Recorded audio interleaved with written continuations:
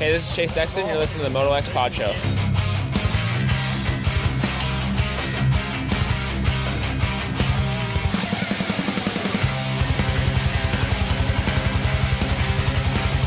What's up, you guys? Jeremy McGrath here.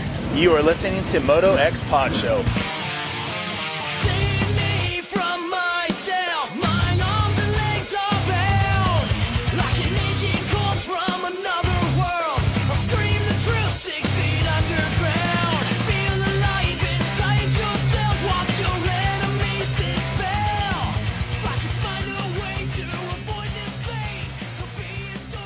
Welcome back. It's time for another Vital MX MotoXpod show presented by Racetech and Yamaha Motor USA. Indy was this past weekend, and Jet wins another one. Jesus, Jet wins another one. I think we're going to be saying that a lot in the next few months and few years. Cameron McAdoo also gets a win in the Triple Crown.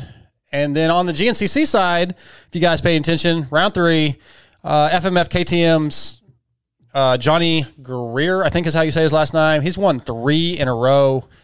It's pretty impressive in the GNCC class. I need to get Johnny in touch with Johnny, get him on the show.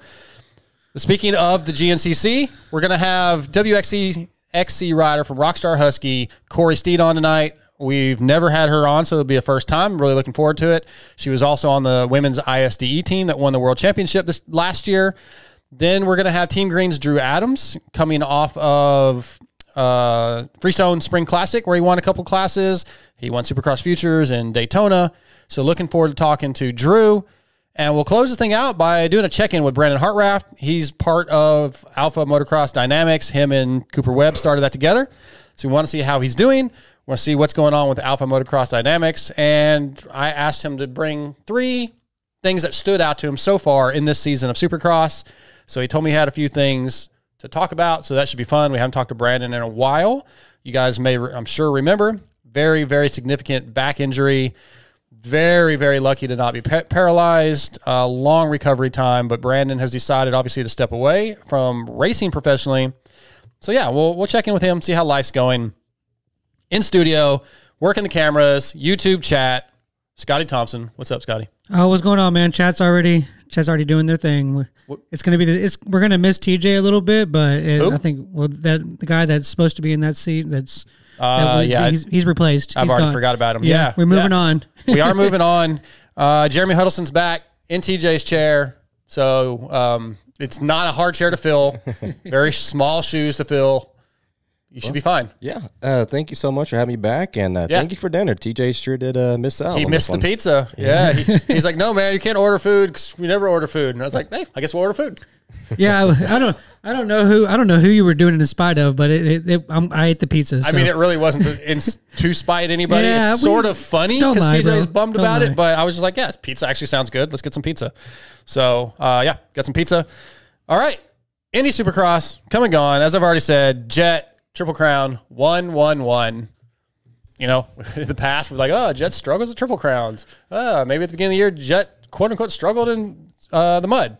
I don't think Jet really struggles at anything. Scotty, I think we've been saying this for weeks. Jet's just getting ready to go on a run. It just is what it is. It sucks. It doesn't suck that he's winning. It sucks for the sport if he's by far the best guy. But, you know, okay, there's a couple of avenues to go down there. The first one, briefly, is, Jeremy McGrath did that too, and it transitioned the sport to, transcended the sport. That's the word I wanted. Okay. It transcended the sport to another level, so maybe we're on the cusp of that happening again. Yeah. As far as the other part, though, it's kind of interesting. I know technically we haven't, maybe you can argue that we haven't seen the best version of all the guys. Chase, a new bike, Eli, so on and so forth. That being said, he's kind of gone to every element that those guys excel on and gotten a win. Roxon's good at Indy and those ruts and Triple Crown kind of thing. He beat him there. He beat Tomac and Daytona. He's not let Cooper do the Coop thing at the end of the race like 5 times. At West Coast, when Anderson got behind him, when Anderson's strong there, he's beaten him. So, like, a lot of boxes have been checked, and I think that somebody can challenge him. some of the guys get better, At times, yes. But I think overall, well, first of all, this Race Tech open discussion is brought to you by Race Tech. Should have started with that. Should have opened the open discussion. We're saying is the Race Tech open discussion. Yeah, absolutely. If you guys ride, you have suspension. Check out racetech.com. Find your local service center. Let them help you service your suspension, change the fluids. Maybe you need to go up a spring rate. Talk to your local tech. He's probably at the local track when you're riding, at least at the races. Go get to know the guy. Go use Racetech. Racetech.com. Find that out. Racetech Gold Valves provide a plush feel with drastically improved bottoming resistance and increased traction. All Racetech products are 100% guaranteed and made in the USA. It's really important to us here in the USA to support our U.S. customer or companies, and Racetech's been involved with the sport for a long time. They've supported our show, so go support Racetech.com. Anyway, someone said you look like Damon Bradshaw with your Yamaha Polo. I think I'll take that. Yeah, I mean, Yamaha, buddy, Blue Crew. racing the Blue Crew in 2 weeks at the qualifier in California. Too bad you didn't get this speed. I passed him. I did. I passed him. What are we talking about? So passing him, blowing up or destroying his bike. Y'all Man, even? That was a long time ago. I passed him People recently. don't forget. Yeah, I passed him recently. But anyway, the jet thing, it's scary. And I want to talk about, well, let's get your thoughts real quick, since we're talking about Jet and Indy in general. But Jet, I mean, he's gonna be difficult to beat on a regular basis. Yeah, isn't it kind of crazy? Like he knew Chase was coming, and he was like, "Hey, I got to turn it up in that third main and catch Kenny and pass him." He did that just by saying, "Hey, I got to go," and he just made it happen within a lap. Yeah, I feel like it was fairly. I want to say the word easy. Yeah, that might be. Like other riders might not like that, but it seemed easy. It's sort of just like at Daytona when he passed Chase and Eli, and it was like, it's all right, time to go. Yeah, it's gonna be scary whenever, like, if he like truly has this all figured out. It's scary for the rest of the field. Let's talk about this real quick. Right, we've heard the McGrath with 72 wins. Will Jet get there? And Jet's kind of made some kind of comment at the beginning of the season, got people riled up. He's only got 67 to go. Okay, but listen, he's had 5 wins so far this year. There's 7 races left. How many of those 7 races left, Scotty, does he win? 4. So that'd be 9 wins. Jeremy? I think I'm at the agree. 4. Okay, so we'll say 9. We had a couple mudders. Probably could have won 10 races. Right. Let's say he averages 10 wins a year. That'd be crazy. In 7 years, he'll probably still be around. Right. It's not that unlikely that he could break that record. Like that, with what we're seeing, I don't feel like it's that far out of like a realistic possibility, barring injuries. Yeah, especially like that he could easily, when the guys like right now start going away, Eli and Cooper he's going to have to Chase do is getting older. Yeah, I think he's got at least 6 years of dealing with Chase. Yeah, and I think Chase.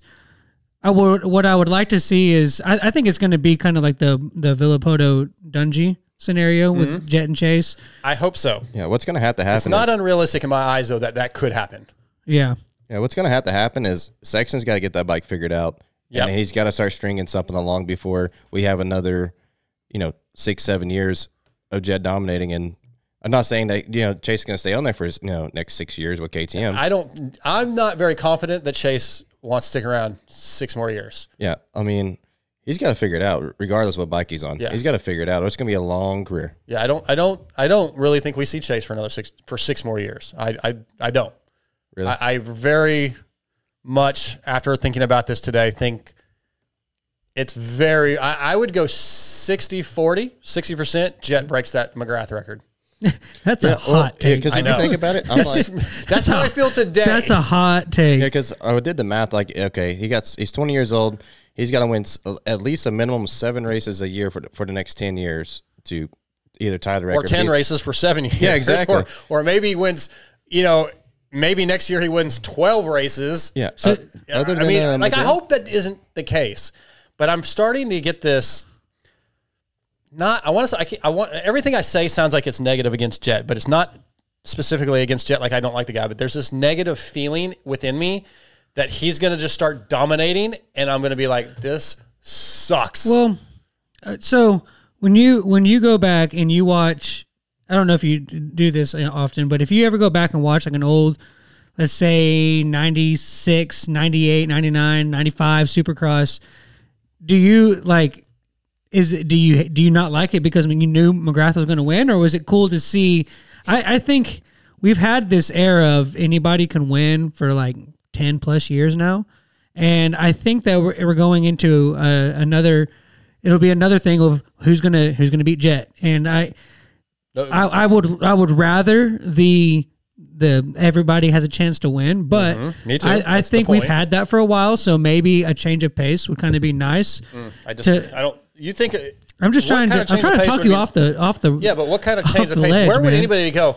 I'm really glad this guy wins every single week. No, I'm saying, I love McGrath, but when he was winning every week, I was like, bro, this is clearly he's going to win. He might start dead last and he's going to win. I don't think Jet's going to do that necessarily. This field is deeper, in my opinion, than that. Well, that would be the thrill to see him come back, or like, all right, who's gonna get close to him tonight? I want at least 3 guys that can legitimately win every week. I don't want 3 guys that might be able to win, but more than likely Jet's going to win. I don't want that. I would be interested to hear what Lewis the captain of the ship, has to say about. He's probably listening. He said he was going to listen, so he might chime in. But I'm with Lewis. I'm going to hop on that ship. I think Chase gives him more of a run of his money than. I don't think he's just going to let him run away. No, Chase is not going to just let him run away. This Chase season, is definitely not comfortable this year, and I don't think he's completely happy. But I don't think Chase sticks around for those next 6 or 7 years. He's 23. I realize that, but I just trust. I don't know, man. I don't think he's gonna. He might have other plans. Are you trying? Oh, are you trying to say something? I'm not trying to say shit. I got a take for you. All right, so you know how we had the greats, we had whole shot devices, we have a minimum set of whoops, we have no dragon backs. These guys on FI, these guys have like the rev limiters for their starts. If you think about it, McGrath had 0 of that. Right. And McGrath was the coolest guy on the planet. Yeah, I mean, I'm a big McGrath fan, so I'm kind of like sticking up for him. I was like, do you think his record could be even more if he had at least half of those things? Whole shot device, FI. You could go either way. But with everybody would have had them. Then maybe Emig and those other guys got better starts and raced with them more. So I don't know. I think those things have tightened it up. Right. Where there are guys that maybe not quite as much talent, but they get a little bit better start, or they don't make as many mistakes. So, well, that was the thing. Yeah, I'm going to say no. I'm going to say the skill that McGrath had was so far above that if the technology had evened it up some, that maybe he doesn't have the 72 wins. I gotcha. Maybe he has only 71. Yeah. Well, and then they were a lot more prone to mistakes back then. Like it was real easy they're riding 2 strokes, man, and like they on like curbs, so like there was a chance for slipping out in the corners more, and it's really not. I don't feel like it's even the same kind of thing. It's just now it's a battle of like attrition and stamina and like mindset. Right. Back then it was just who could screw up the lace. Well, and there was some of that. You just said mindset. So McGrath has admitted, like, he would come to line going, I know I'm going to win tonight. Yeah. Like, I know. And I think that Jet's probably getting there. Yeah. I don't know if he's there yet. I don't know what he's thinking, but he's definitely knows in the back of his mind, he's like, yeah, I'm better than these guys. I think he knows right now he's better. Because like, if you go back and listen to one of his interviews over the summer, he said it was like round like 4. He goes, hey, I think I can string this along. Yeah. And now I think he's figuring it out. He could probably string these along. But what's even bigger than that to me is if in the back of Coop's mind or Eli's mind or Chase, and I'm not saying it is, but if they're like, yeah, I don't know if I can beat this guy. Well, then you're beat. Right. Exactly. So if Jet keeps this up and he gets in those guys' head a little bit, does that affect their performance? Probably so. Yeah. Only thing I know Cooper they're not going to admit that. And it may not even be the case yet. If he keeps winning, I don't see how it doesn't become a factor. Oh, I agree. Yamaha Motor USA. If you guys are watching right now, got my nice little Yamaha pullover. Is that what you could call the shirt? Yes, pullover. Pullover shirt. Thank you to Yamaha. But a reputation for dominance. It doesn't happen overnight. It's built over decades. The YZ story is 50 years of iconic machines and groundbreaking innovations. Yamaha's new 50th anniversary edition YZs pay tribute to a half-century of championship-winning performance wrapped in stunning retro style. So check them out at Yamaha Motors USA, YamahaMotorsports.com. Sorry about that. Go to your local dealership. Check out the Yamahas. If you guys are in Central California, wherever Bakersfield is, not this weekend, but the following is the Loretta's qualifier. I'll be out there with Michael Lindsay. We're going to do that area qualifier. So, yeah, come out to think it's Kern MX or something like that. If you guys are in there, come check it out. Be riding a Yamaha 450, it sounds like. Cool. Yeah. Wow, that was very enthusiastic. Cool. Yeah, I'm looking. I'm looking to get me a YZ 450. I think you should. I think I should. I do think you should. Triple Crowns. Like them? Against them? I still like them. I do agree with the Mathis take that we need to do something where the third one matters, even if you have like those guys. Sometimes it does, though. I mean, maybe there should. He said something about like bonus points for first, second, third. So when McAdoo is running third or fourth, you go, well, I can get extra point or two if I take third. Well, so would it be an extra point, or would it be could you be -2 going into the third round? So like say you go, because how would you don't want to, it's an Olympic style scoring. You want the lowest score. Well, I think overall points, once they give you points at the end of the night. Like you get a bonus hey, point. if you get third, maybe you get a bonus point or whatever. So you got to give them some kind of incentive to go, all right, I'm not going to just sit back, which is kind of what the point is, regardless, I like the Triple Crowns. I like having them, the change up. I think they're fun. They're cool. Jeremy, what do you think about Triple Crowns? You got tired of them? I like them. Seen a couple of them, I would assume? Yeah, I like them. I think it makes it interesting, kind of do away with the heat races and the LCQs, kind of get that out of the way, kind of go straight into the show. And, I mean, not taking away, like, the heat races are not part of the show, but you kind of get down to the nitty-gritty, and it's game on. Right away. Also, playing fantasy, like knowing that I have all 8 riders in. Yeah. That helps. But, Scotty, Triple Crowns, you're in or out or more, less? Yeah, I like them. I don't know. Anything you would change? I wouldn't say less. I wouldn't say more either. The only thing that I would change would be I guess to somehow make it interesting at the last one where it actually counts for something.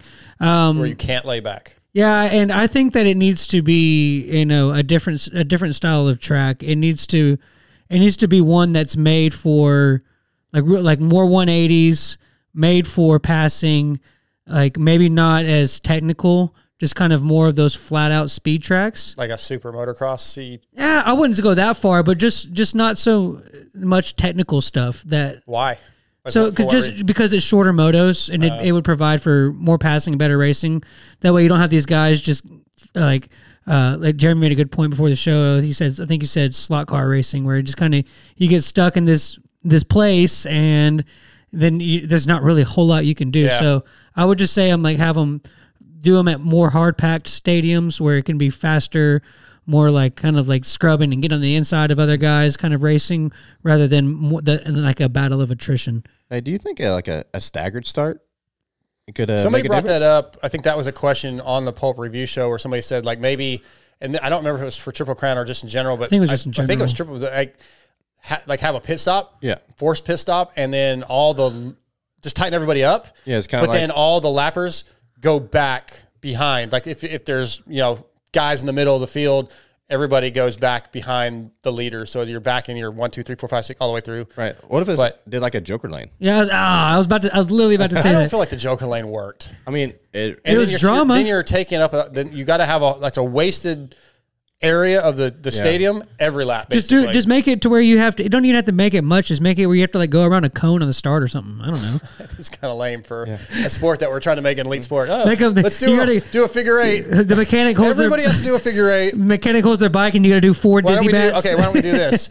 The rider has to switch out with the mechanic 1 lap. Mechanic has to do a lap. Buddy race, couples race. The wives. I don't like those ideas. Those are dumb. This new era is they all have fiancés and wives and stuff. So I don't remember how many Triple Crowns we have this year, but I feel like it's 3, been right? Okay, it's been but I don't think that means there's only 3 Triple Crowns. Maybe there is. There's always only been 3 of them. Okay, well, I know it's been an odd number. So my point is, that means one coast gets an extra one. I've always said I feel like one of them should be a showdown. So then each coast gets one by themselves. And the final round.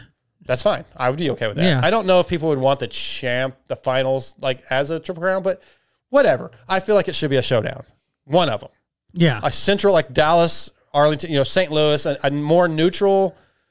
Not that it really matters. It's crazy to me that the East-West showdown is in East Rutherford. Let's make the West Coast guys. It should be a neutral, like a Dallas, a St. Louis. Yeah, let's make the West Coast guys drive as far as they possibly can. That's for the privateers, I guess. But the factory guys, for the most part, they're either all on the East Coast or all on the West Coast. So they're doing that. Well, they do. I don't disagree, but yeah. So I kind of like the whole stagger start thing. Yeah, like you say, Jet, with that. Like for you'd say for like race 2, race 3 would all be staggered. No. Like all right, so like your qualifying times. Obviously, you'll go by that with gate pick on race 1. Then however you finish race 1, going into race 2, instead of all right. So like, say Jet wins, he gets a 20th gate pick. Kind of flop the system. Yeah, it gets a different gate pick. If they would just take the grates out and you had to choose a rut, it would make that would none of that would matter. Yeah, well, I do like that reverse. I thought you meant like staggered start. Like you're talking about reverse. Reverse order. But would you? I mean, think about it. If AP, they do it in arena cross, our boy AP, say he's running 3rd, somehow crashes with a lapper, he gets 15th.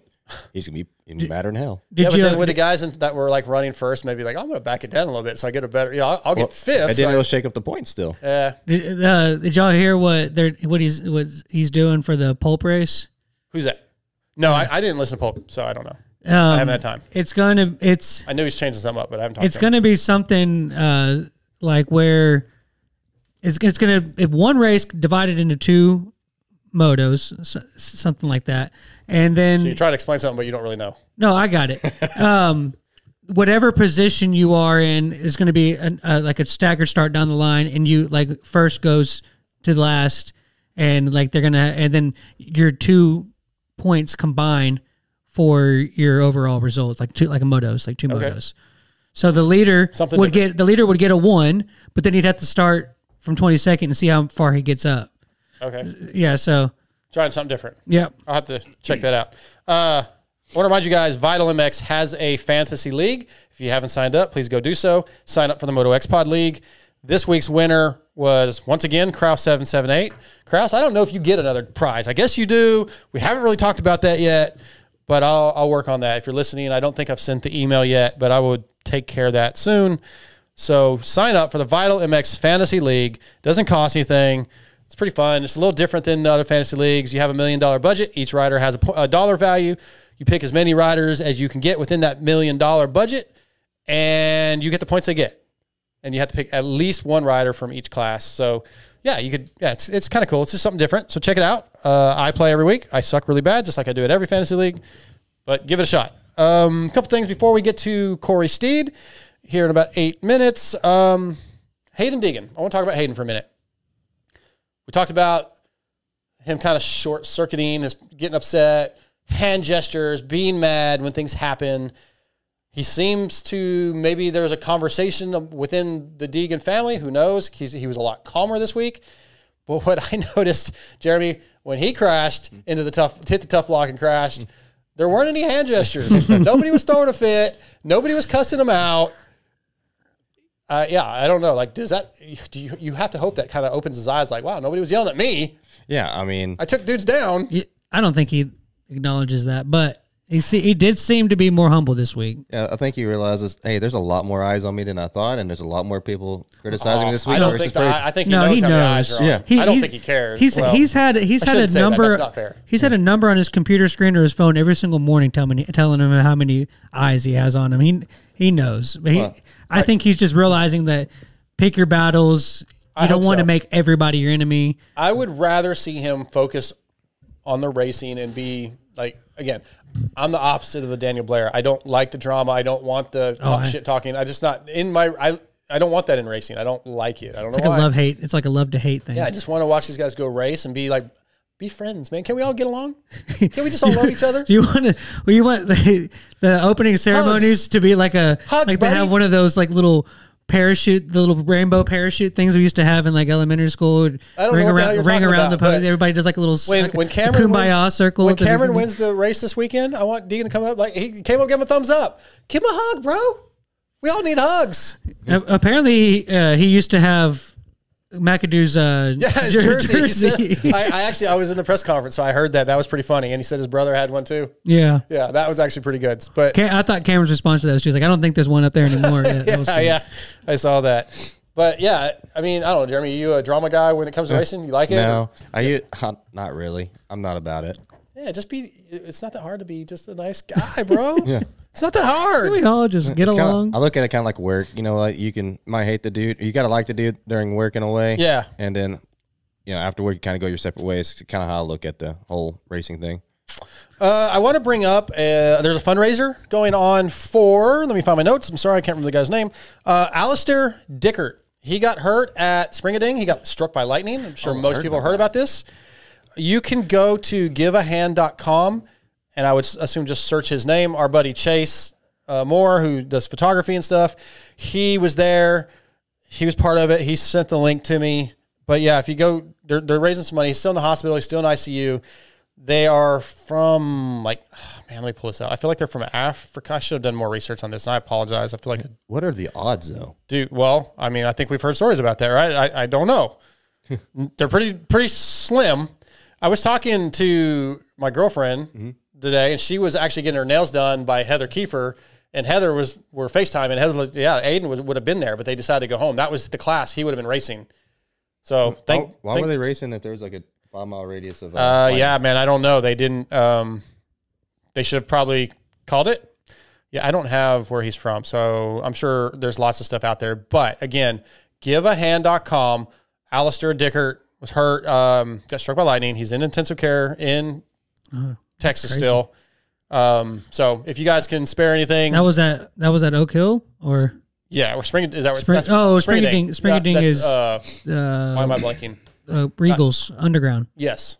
Well, I don't think Regal owns anymore, but I think he's still. Anyway, take care of that. We've got a few minutes before we get to. Yeah, I didn't hear about that. I'm surprised I didn't see. A post on it, because I had stuff that was following the spring. I had stuff that was following the Spring Classic. So, that's an interesting point, because I was talking to one of my buddy Spencer today, and he was like, way more about the industry and sport and keep up with it way more than I do or anybody I know. And I'm like, well, that's funny, because Darkside thinks I don't know a fucking thing. So it's like messing with you because you get so butthurt. Do I? I feel like you do. I mean, you got your mad voice that gets we got high, pizza. like, I guess I'll just go home, man. That was until I got it in my belly. Now I'm good. It's like your third time ever on the show and you get pizza? Yeah. What's going on here? Yeah. Yeah. No, all right, it's all good. Let's go back to Indy for just a second. There were a couple sections that were really, I felt, difficult and kind of impressive. I want to see what your thoughts are on the track. Obviously, it got ruddy. That made it tough. But that table on the table was tough. These guys were struggling. Oh, yeah, I'm sure there was And then the jumping into the whoops that Jet was doing. Kenny did it once or so, a couple times. But those sections, I kind of like having a section like that only a couple guys are really, well, everybody was doing the table almost, but they were struggling with it.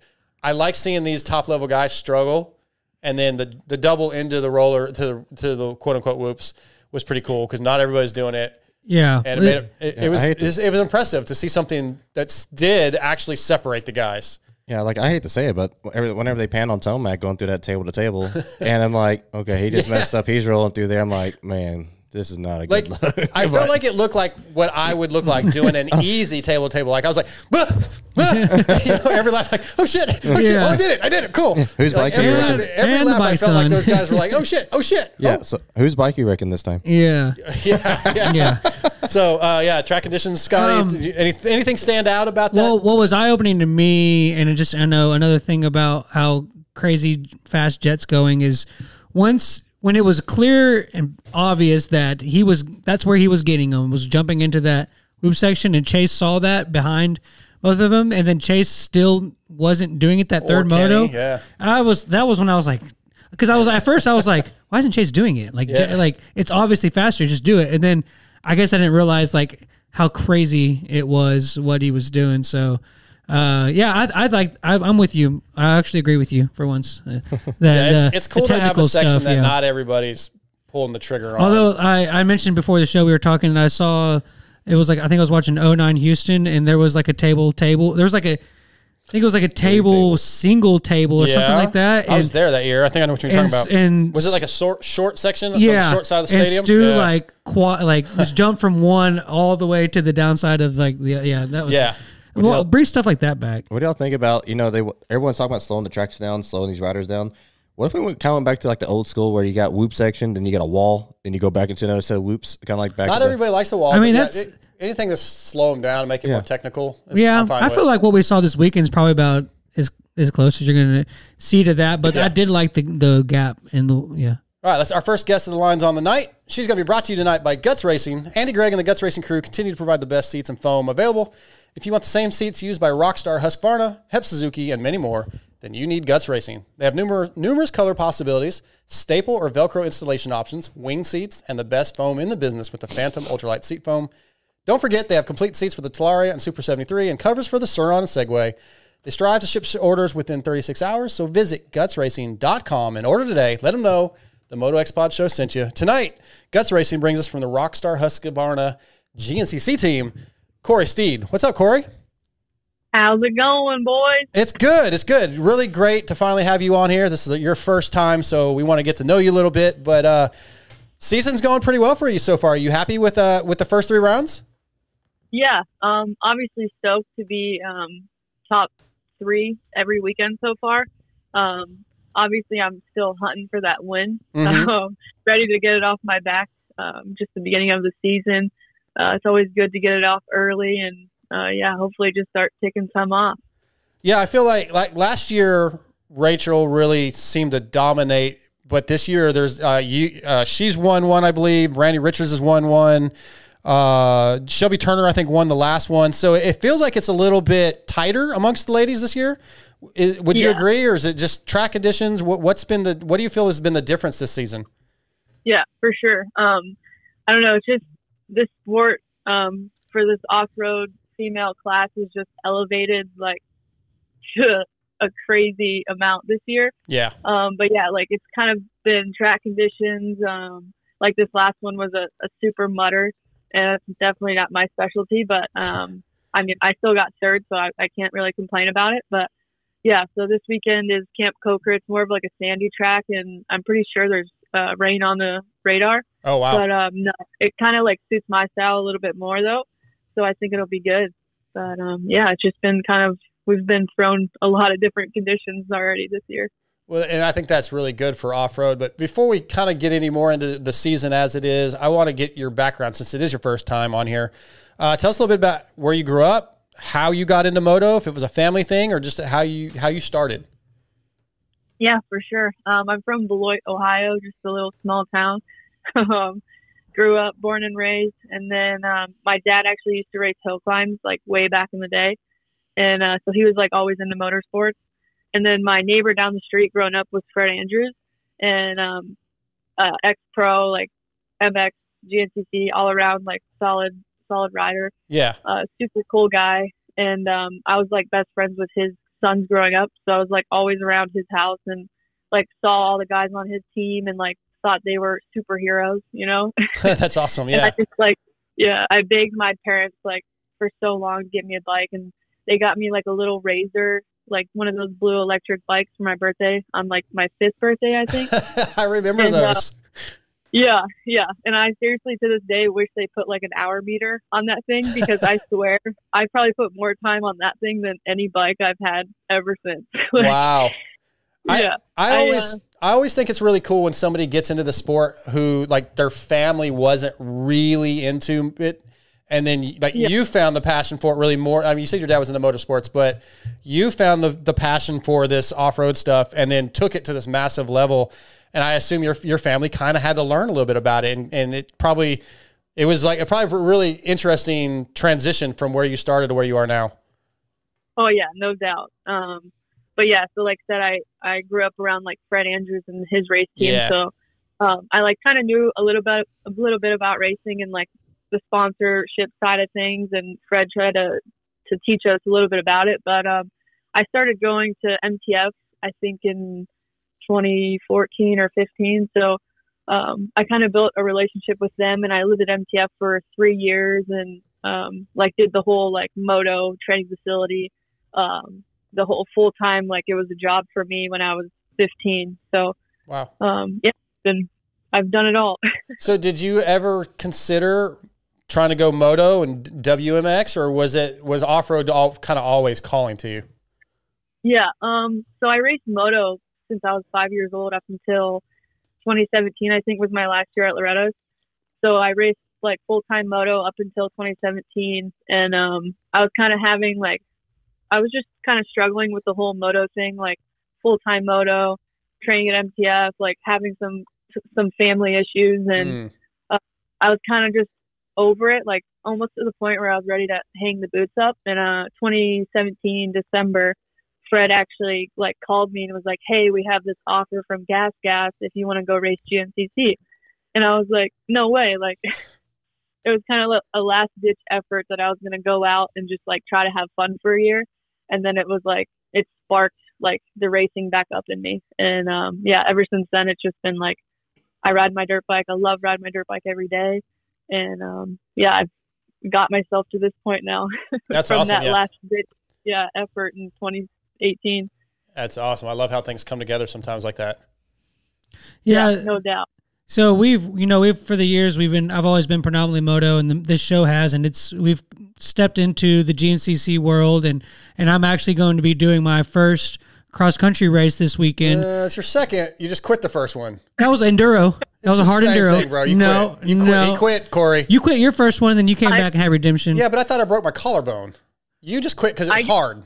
Yeah, that's true. Even trying a hard enduro. No, come on, Korie. Give him we give Scotty lots of. We like to make fun of Scotty. Yeah, it was like, hey, you can ride my bike this weekend in this hard enduro if you want. And I was like, okay, that sounds fun. And then I get there, and I'm like, what the hell did I get myself into?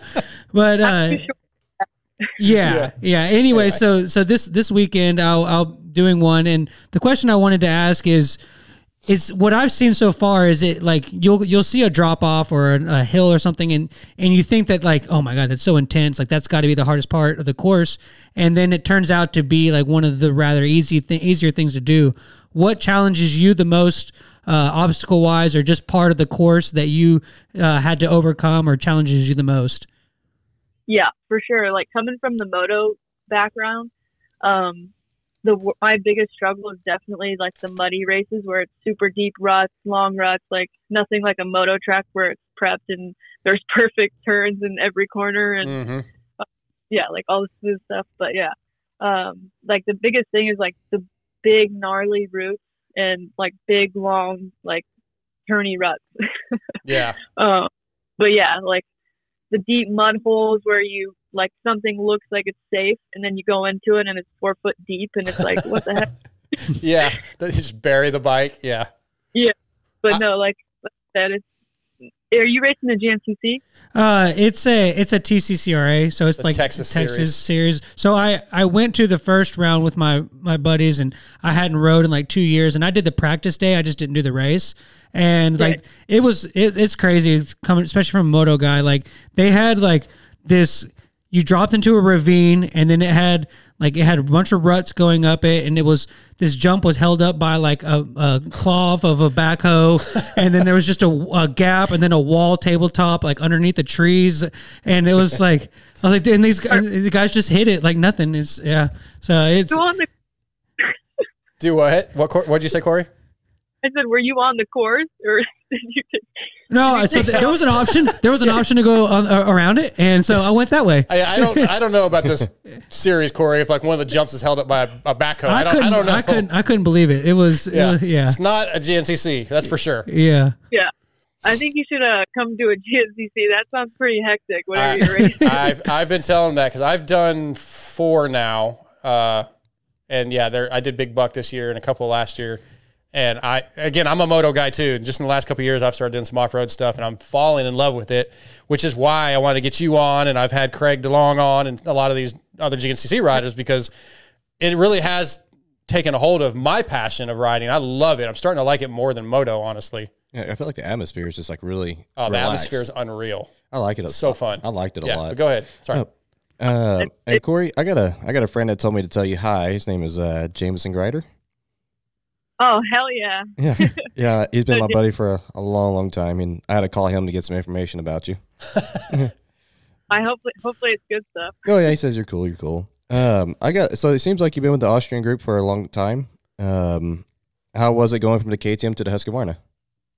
Yeah, at like, I don't know, 50% of people say it's like the same, and then the other 50% say it's different, and I definitely felt like it was different. Like, as soon as I sat on the bike, I like immediately felt more comfortable.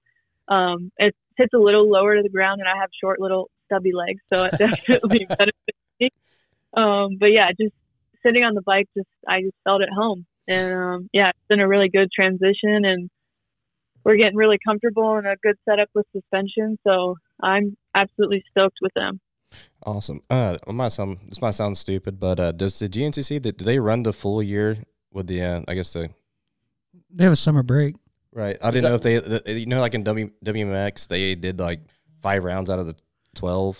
Do they do something similar to that, or they just run the full season? Yeah, the full. Yeah, oh yeah, the women do the full season. Yes. Okay. Is that what you're asking? Yeah. Yeah. Sorry, the women race in the morning, which I want to ask her about that. Like they're separated from the quote unquote PM, the pro men. Right. Which I don't know how I feel about that. I want to ask her thoughts on that in a minute. But yes, they do race every round. Okay. Yeah. Korie, I do want to ask about that. This is your first year on the Rockstar Husqvarna team, I believe. You were on the Trail Jesters KTM last year, and again, forgive us for being a little bit ignorant. The Husqvarna team, Rockstar Husqvarna, obviously is a factory level team. How did the Trail Jesters KTM team compare to the Rockstar Husky team, whether it be just availability of parts and resources? Right.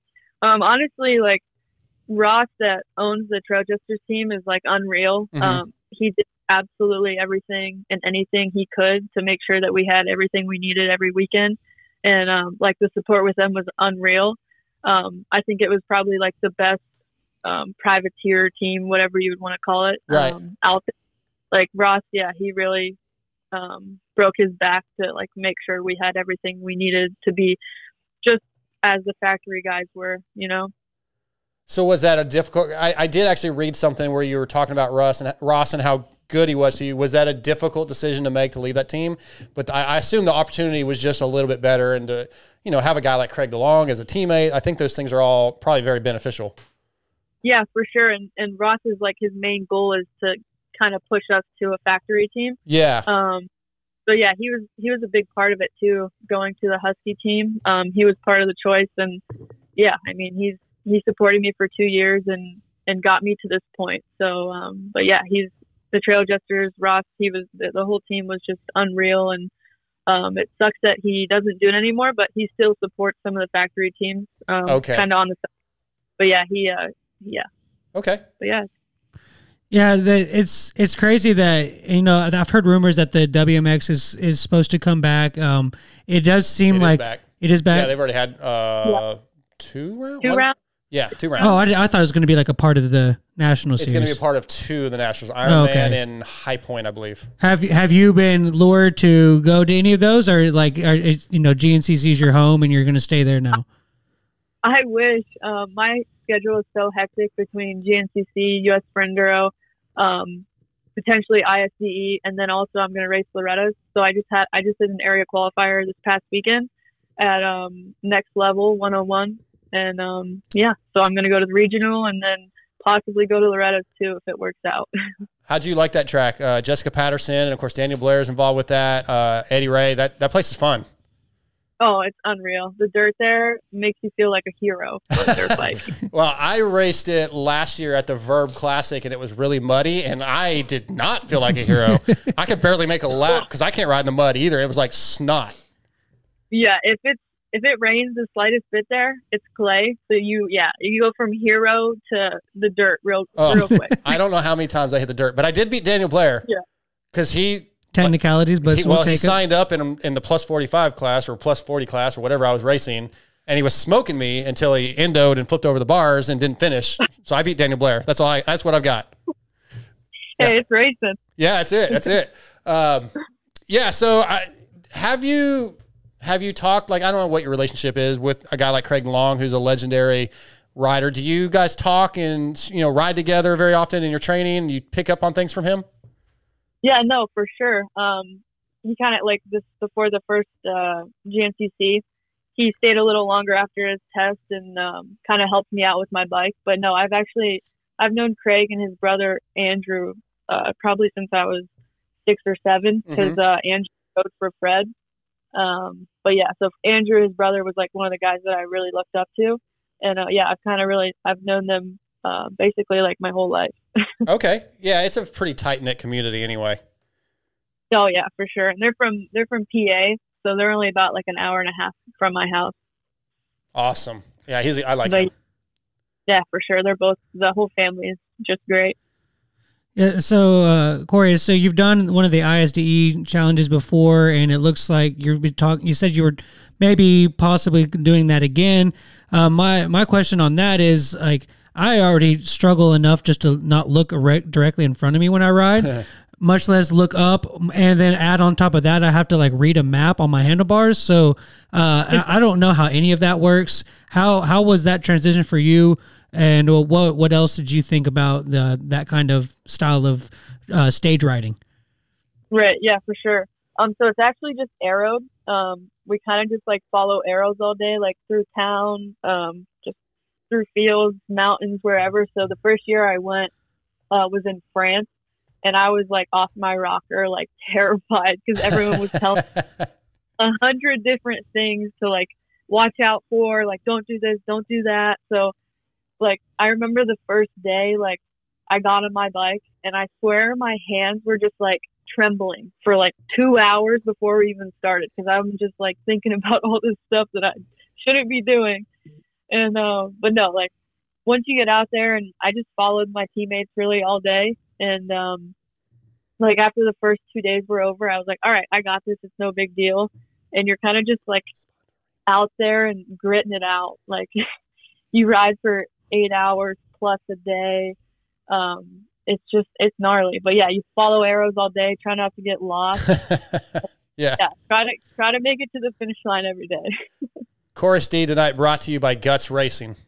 Yeah, that made me think of like the old waypoint races on like MX Unleashed and all those games, and like, and I would just be so like trying to hit random jumps and stuff, and then I'd look up and the arrow's pointing backwards, and it's like, so I don't know how well I do in that. So kudos to you for being able to pull that off. It had to have been quite the change, and to I'm sorry for my lack of ignorance. Did y'all win that year? Last year, yeah. No. Okay. So the first year in France that I went, we were winning, and then we had my teammate Brandy.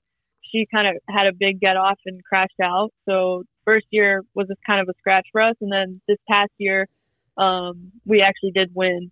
So yeah, it was pretty unreal to win one of those, and the feeling of that is like unmatched. To get done with 6 racing and like, wow, we won this. Yeah, I was making sure that you were part of this team. I remember seeing the highlights, and it seemed like y'all like one of the girls was riding with like their shoulder, and like y'all definitely had this year or what? I think it was this year. 23 last, yeah.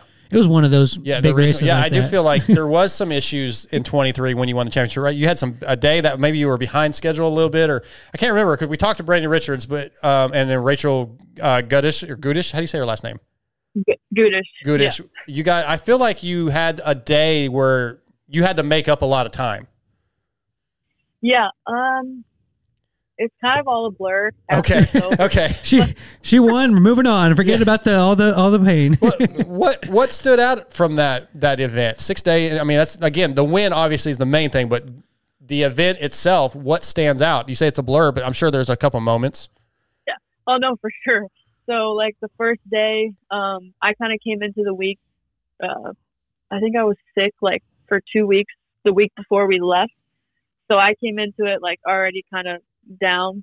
And first day, a bunch of people had like heat stroke. Like we were out in the desert, like just pounding sand whoops for 8 hours. Half the field didn't make it. I think it went down in the record books like being like the most dropouts in day one of ISDE history. Wow. So it was like, yeah, it was a gnarly one. It was super hot. But yeah, so I almost had a heat stroke. Like I was literally out there hitting sand whoops, like about to fall off my bike. Like I just remember like talking myself through the day. Yes. Like I'd be like onto a road transfer and just being like, don't throw up, like don't pass out, like you're gonna be okay. Okay. Keep going. I'm sorry, I didn't mean to interrupt. I have a question. Okay, so I did wild boar last year when it was really hot, and it's like 13 miles of sand whoops, and that's how I felt in just the 2 hour morning race. Like I was gonna throw up. Yeah. So how do you prepare for something like that? I mean, obviously you didn't really know it was going to be that way, but you said it was like all day. I could barely do it for 2 hours. I just don't even understand how like you do. Like, it's just incredibly hard. Oh, for sure. But yeah, like I said, the biggest thing was my body was already super run down from being sick. But yeah, like usually to prepare for that, you're kind of just like riding your bike a lot before ISDE, getting like IVs before, just making sure your body is like top tier, 110%, like ready to take a beating. And then the biggest thing is like staying hydrated, like every day during the day, like eating a lot of food all day. And it's hard too, because you only have like 10 minutes throughout the day, like random checkpoints to like shove food in your face, like still do bike maintenance. And if anything crazy happens, like you don't have time to eat or drink or do whatever. So it can be really hectic. Absolutely. Do y'all ever utilize I know for the last several years I've always used them for hangovers, but I know that they work well for that hydration. Have y'all ever used the liquid IVs, like put it in the Camelback or anything like that? I had that on my head, like doing these GNC or these TCCRAs I'm going to do. I was like, I might throw a packet of those in there and just see what happens. Yeah, we all kind of have our own like hydration fuel. I use Scratch. It's like the only one that doesn't really mess with my stomach, but I'm pretty sure a few people do use the liquid IV. But yeah, everyone kind of just has their own thing that works for them. That's like the hydration powder.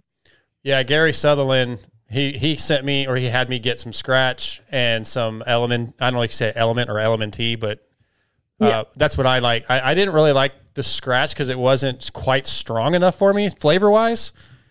But yeah, that's throw another scoop in there. Yeah, well, I did, but I prefer the Element. I'm gonna say Element-T. I don't know how you say it, but yeah, I didn't use. I did not. Is it Element? I would imagine. I've heard people say Element-T. So anyway, it doesn't matter. That's not important. I didn't do any of that for Wild Boar, and that's why I got so dehydrated. And Gary was like, "Yeah, dude, you got to use all this stuff." And so I learned something. I should have been asking people like Korie ahead of time. Yeah, so you have to live and learn these things. I've got a few more questions for you before we let you. I've also heard from some of the vet guys that would do Coors Light and Red Bull. Maybe we want to try that one out one day, Korie. I don't know how this Husky Rockstar. That's what Stu Baylor. Yeah, is that what Stu does? Yeah, I actually put Rockstar and Coors Light in my hydration pack before the races. Okay, I don't know if I believe you, but it really gets your heart going. Yeah, the Rocky Mountains, man. Yeah. All right, a few more questions for you before we let you go. The AM PM thing, I've asked Rachel this, and first of all, I feel like off-road riders are very underappreciated and not disrespected so much, but I don't think you guys get the respect you deserve for what you do. And then I wonder, in the women's class, the WXC class, when they put you in the AM race, the 2-hour race versus the 3-hour with the XC or why am I forgetting? XC1, XC2. Does that bother you, or do you kind of prefer just the 2-hour? Yeah, personally, yeah, I do like the 2-hour, but recently the lappers have been getting like next level bad, like just kind of ruining the race for all of us. Mm-hmm. So the 3-hour I think would benefit us in some ways, but also hurt us because like in the 10 a.m. like the race is kind of like surrounded around the WMX, like the WXC girls, whereas like the afternoon race is XC1, XC2, XC3. You know, for the racer TV coverage, I don't really think we would get much coverage. But yeah, I think the 10 a.m. just being surrounded like about the WXC class is a big thing for us. Just the spotlight is I think, but yeah, I don't know. It's difficult because there's positives and negatives to both of them. So I don't know. Yeah. Rachel said the same thing about lappers after. Well, I talked to her at the end of the day at Big Buck, and I was like, look, I got the hell out of the way. I know by the end of lap 2, early lap 3, you ladies are coming. So I'm just looking back and finding a place to get out off the track. So I was not a problem. I can tell you that. But I get it, though, because it is very hard to pass. And that weekend at Big Buck, I think Stu actually said it was a little bit harder to find places to pass than normal. Right. Oh, yeah, for sure. It was. Yeah, honestly, like all the tracks so far this year have been like super difficult to pass on, which is kind of abnormal. But yeah, hopefully the tracks start to open up a little bit more. especially for the 10 a.m. class. Yeah, that's a crazy concept. Passing on a goat trail with trees around is tough. You got to find there's the split lanes here and there, and you just got to find spots to go. Or just send it over a creek or something. I've seen people do that too.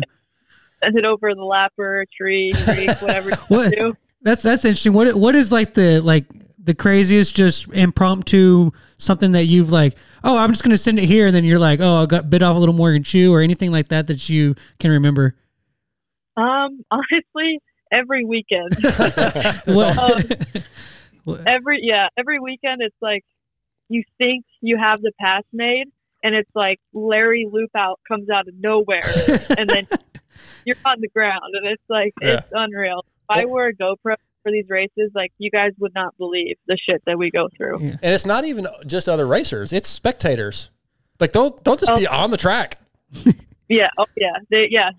You'll start revving, and they're looking all around like, oh, where are they coming from? Yeah, it's crazy, but it's so much fun. How many Coors Lights you got in that Camelback, Larry? All right. Not enough. Yeah, a couple more here. Are there any bucket list events that you would like to do, maybe when you're done with GNCC, whether it be like in Erzberg or if you've ever done Tennessee Knockout? I mean, obviously Dakar, then there's the West Coast series like Works. Anything that you really want to do? Yeah, I mean, I've always wanted to do a Works, but honestly, the only thing that's always in the back of my head is like FMX. After being around like Travis and all those guys doing like the pit bike events. Yep. It's kind of like sparked something in me where I really would like to dabble and learn some tricks, maybe into a foam pit. I've attempted a backflip. I've landed it into a foam pit, not to dirt yet, and I am very much ready to do it to dirt. Oh, well, definitely Travis be the guy to get you to go through that. And we actually have a Vital Forum question from S Magical. He wanted to know, what's harder, racing a GNCC or racing a week-long Nitro Circus pit bike race? Oh, he knows the answer to that. It's definitely the pit bike race. That's pretty gnarly. I've never had a chance to hang out with TP. I've said hi to him. That's about it. But what an experience that must have been. Oh, yeah. He's unreal. And, like, the confidence that you get to try things, like being around him and, like, the group of guys that is surrounded by him is, like, unreal. Like, you just would never think, like, hey, I can try a backflip and possibly land it. And it was like, I didn't even think twice about it. I was like, I'm going to send into this foam pit. I got it my second try, and I couldn't even do it on a trampoline before, you know? So wow. I've heard that he just inspires. That's pretty cool. Yeah. It's funny. I bet if you did a poll over in the motocross community, you know, a bucket list item for everybody would be to go to Pastrana Land or do something with Travis, and then it's like, do you really though? Like, if you do, make sure that your insurance premium's paid, because it's going to be a long weekend. Yeah, and it's like it's not that I dread going for like the pit bike races, but it's like every year I went, it was like I had to talk myself through it. Like, it's going to be okay. Don't do anything stupid. And get there, and it's just like all out in my head. It's like, all right, whatever they say, let's send it. All right, I got two more for you. I got a question, and then I need some advice. My question is, what are the relationships like with the other girls that you race with? Do you guys get along pretty well? Is it just normal, or like, oh, I like this one, I don't like this one? Like, do you guys help each other out? Yeah. You don't have to give specifics. Yeah, definitely not. But I'm pretty easygoing. Like, I just want everyone to be my friend, and I like racing dirt bikes, and I just want to have fun with everybody. But obviously, there are some people in the sport that have a little bit of a different mindset. Okay. So there's a couple girls that are kind of just there, and they're there to ride their dirt bike and not do anything else and not really talk to anyone else, and that's all right. But there's a couple of us that are actually like really good friends, and I've built some like awesome relationships in the sport with girls that I race every weekend. I love that. Yeah, it's super incredible. Like Shelby Turner, when she won this last race, like immediately got off the track when I found out she won, like ran over and gave her a massive hug. Like, I was like so stoked for her. That's awesome. Yeah. It almost tears to my eyes. We were just having this conversation a minute ago about like Hayden Deegan and him throwing a fit and different whatever. And I was like, why can't we just all get along? I don't like drama. I want Hayden to get off the bike and hug Cameron McAdoo when he wins the championship. Not in Detroit. Good job, man. You know, like that's what I want. So I love that. I love that. That's the answer I was hoping for. All right, now I need some advice. Okay. Oh yeah. Ironman in 23 twice, and Big Buck this year once. Roots, front wheel, front tire, and roots do not go together well. I keep losing the front and plowing myself into the ground. What the hell am I doing wrong? Why can I not get over a set of roots? Do you ever practice on them? No, I just ride moto. Yeah. Well, maybe start there. But, Okay. My biggest thing when I made the switch to off-road was just like riding a gear high, and like when you're coming up to a rooty section, like make sure your front end is light, you know, like don't be sitting when you're going into it, like stand up, get a little pop before you hit a root. And yeah, I just make sure your front end is light. Okay. So basically I just need some more skill. Yeah, but no, like I said, the biggest thing is riding a gear high and kind of letting your bike do the work and not, you know, making sure the chassis isn't so tight. But yeah, I would try that. Let me know how that goes. Yeah, well, I will definitely be at Ironman. I would like to do another one sometime this year. So I will definitely be at another GNCC at some point, and I will definitely give you an update. That sounds great. Or I can just give you a thumbs up when you're lapping me on lap 3. Yeah. Just send him into a tree. Well, Korie, this has been a lot of fun. I really have enjoyed getting to know you. I don't know if you remember, I did come talk to you at Big Buck in the morning, did a little interview with you, but yeah, this has been a lot of fun, and I know a lot of our listeners are really into the off-road stuff, which we don't do enough of, so thank you. Yeah, heck yeah. Thank you guys for bringing it to the off-road scene. It's great. Of course. We'll see you soon at the GNCC, and good luck. Awesome. Thank you, guys. All right, take care. Bye. Yep.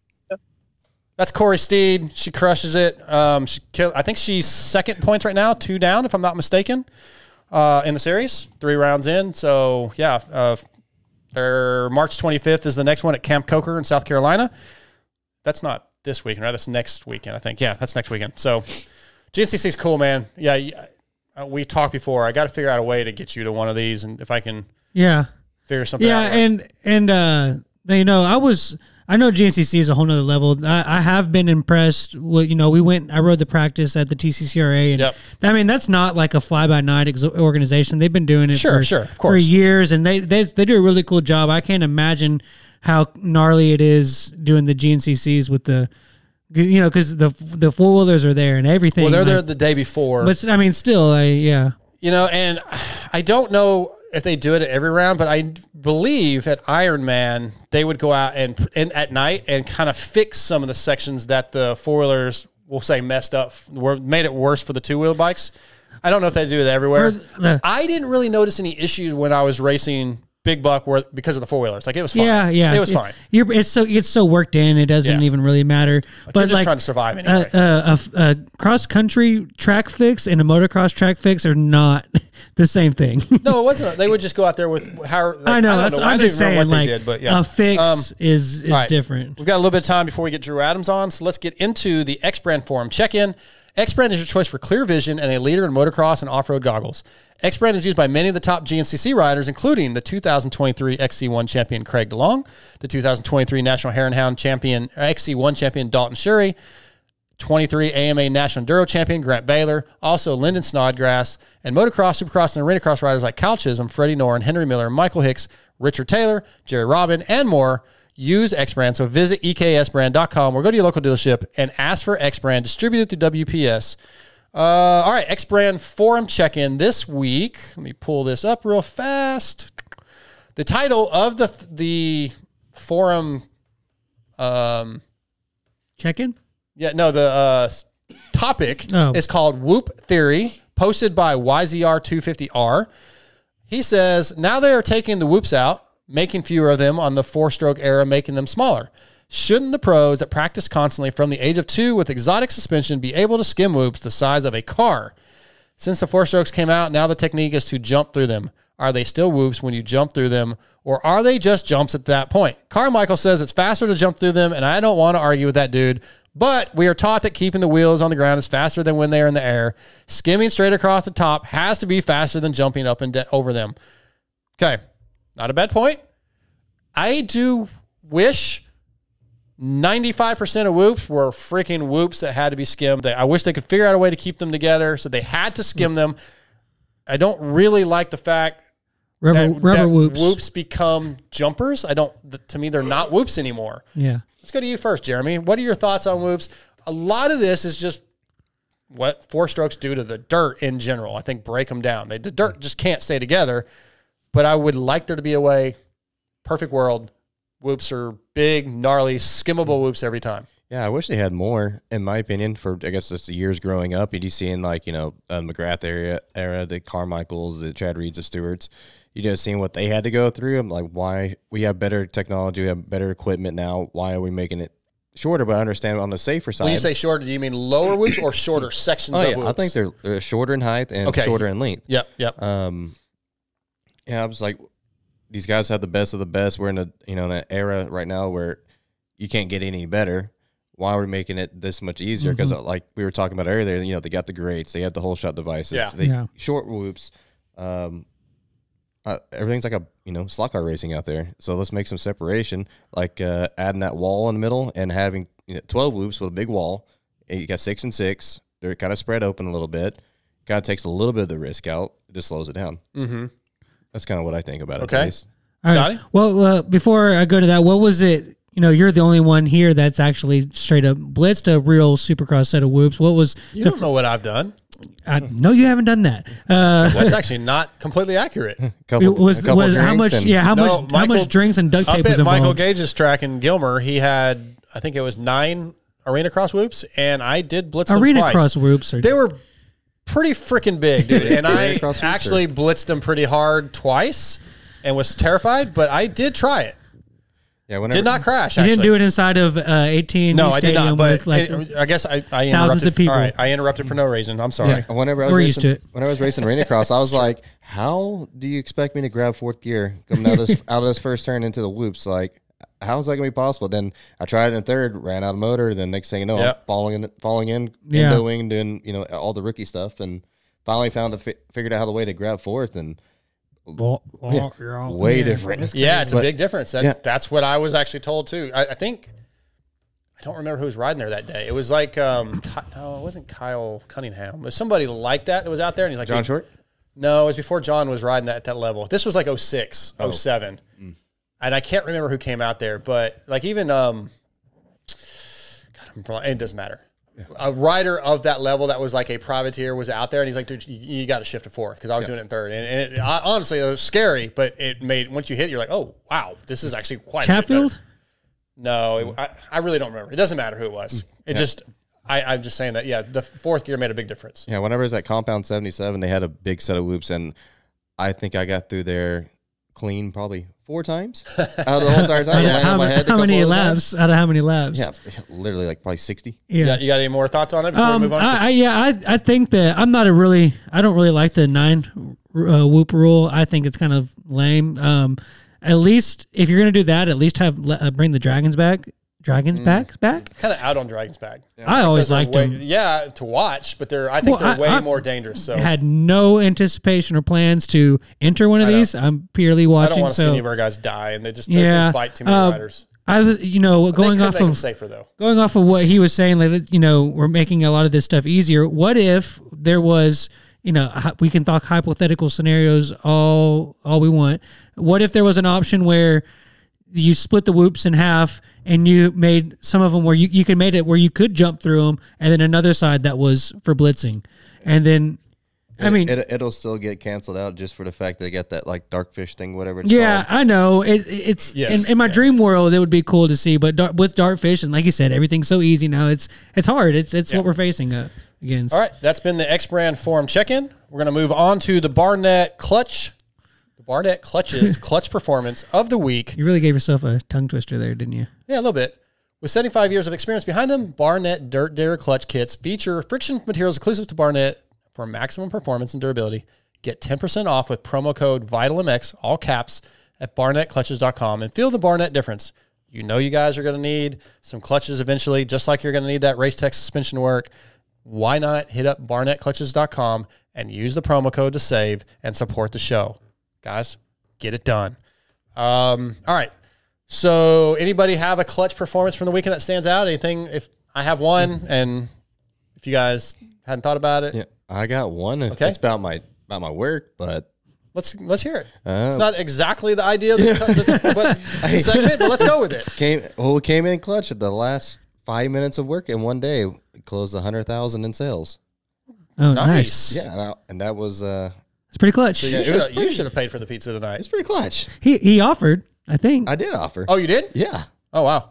I don't know if ML's still listening, but we'll just make ML pay for it. All right, that works. Hey, the YouTube chat that we've gotten over the years should cover it. The YouTube chat donations. Yeah. So I don't know where that goes.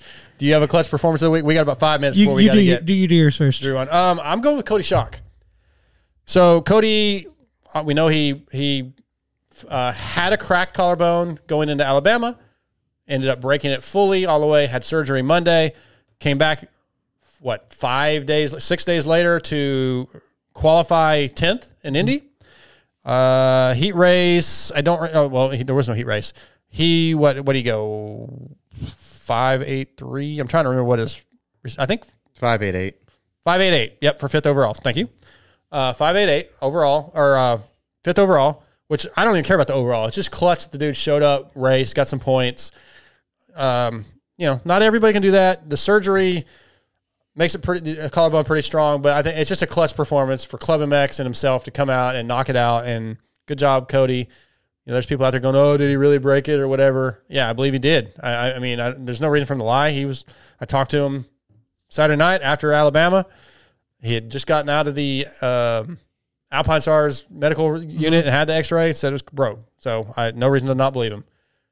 Yeah, clutch performance, Cody Schock. Good job, buddy. Yeah, that's insane. He was doing push-ups like.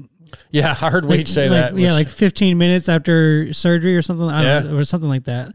That's gnarly, dude. That's our sport is gnarly. Let's see. I'm gonna do clutch performance with McAdoo. He's okay. He obviously Detroit was Detroit. We won't go there. Yes, Detroit was Detroit. That is true. Yeah, and then obviously Detroit was Tampa. What? Huh? Well, you know what I meant. I do. But then he was turning into like Tim Ferry with the seconds, like winning the championship without winning a race. So he got the consistency paid off. He got one. So I'm gonna say that he was my clutch performer. Okay, I like it. What about AC with his clutch performance on bailing off the bike in that sequence? Oh yeah. That was pretty good. Okay, all right, we can give him an honorary mention. Honorable mention, yeah. Chase Moore just texted, and I guess there's an Instagram post or maybe a follow up on giveahand.com, and it says that Alistair had woke up today and was able to respond for a little bit for an hour, then got confused and a little aggressive, so they put him back under, but. Maybe that's a good sign. He was at least conscious and awake and aware. So, again, giveahand.com. Search out Alistair Dickert. And, maybe you can give some support. Prayers for the family. Yeah, absolutely. Prayers for the family. Anything else before I'm about to get Drew on? How about Max Anstie, man? I feel bad for Max. Tough luck. Really like Max. Bike blows up last weekend, loses the points lead. 13th in Indy after a crash in the last. I think he went off the track in the first race. The last race he crashed. Now he's back down to 8th in points. Rough, man. It's like you got to mentally overcome that. Probably not too easy, Jeremy, but something that he's going to have to do. Championship pretty much off the table. I would feel. Yeah, I feel like he's pretty strong mentally guy. Yeah, I do. I agree. I just wrong place, wrong time, and he's not really doing himself any favors by getting himself into better spots, but I think he's just doing what he can, and he's got to dig himself out of this hole. Yeah, and I think for we all want to set examples for the future, and I think that he showed a real lesson in maturity. Yep, the way he handled it was a class act. Bad luck, but he kept on. He's going to keep on going. So a lesson for everybody to kind of take notes from him how to handle a poor situation. Yeah, we had Max on the show last week, and he was on Pulp last night. Mm-hmm. Yeah, I like his attitude. Very positive. Our next guest of the night's on. Tonight he's going to be brought to you by FXR, which is designed by racers for racers with industry-leading fit, finish, and performance. Progression is the name of the game with every new piece created. At FXR, we push our brand to the next level to provide you with the best products possible.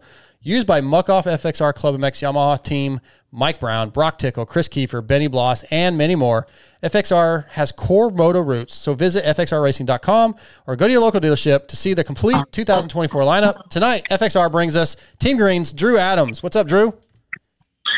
Yo, what's up? How you guys doing? Doing good, man. Glad to finally get a chance to talk to you. We've never actually met, I don't think, but glad to get you on, dude. You've had a pretty stellar last month or so of racing. Yeah, I've just been traveling around and trying to do my best lately, and I guess it's all working out for me, and we're just working every day and trying to get ready for what's to come, Yeah, so you win Supercross Futures, obviously at Daytona, and then you go to Freestone and win the Open A Pro Sport and 250A. You're getting you're checking the boxes like you're supposed to. Do you feel like what do you feel like you need to keep working on to improve though before the next Futures race, which is coming up in St. Louis, I believe? I'm just really trying to just do what I've been doing, put the laps in and stuff. And obviously I was out in Texas for a while and got a little bit used to outdoors. So the past week or so, just trying to get back in the Supercross grind and just clicking laps every day, and hopefully we'll be ready for the race. What is the part of Supercross? Well, first of all, do you feel like Futures is a really good program to help you prepare? I know it helps you, you kind of go to the stadium, you see what the program is like, the schedule for the day. You're riding a lot of Supercross when you're training, but do you feel like this new Supercross Futures program is very beneficial to you? Yes, I definitely think it's a great way to just get prepared for pros and stuff. Obviously, us amateur A riders are definitely looking forward to going pro, and most of us that are racing the Supercross Futures have never raced Supercross. Yeah. So it's like it may look a little wild, and stuff, but it's definitely one of the best experiences you could have as a pro amateur rider at the moment. For sure. Yeah, Drew, with the difference in, you went to Daytona and it was, one of the ruddiest Daytonas has ever been, and you found a way to dominate there, and then you go to these spring nationals that you just done, and it's a different kind of rough because of a sheer volume of riders rather than intensity of riders like you find at doing the Futures program. Kind of compare and contrast the difference between those and what you like and don't like about either of them.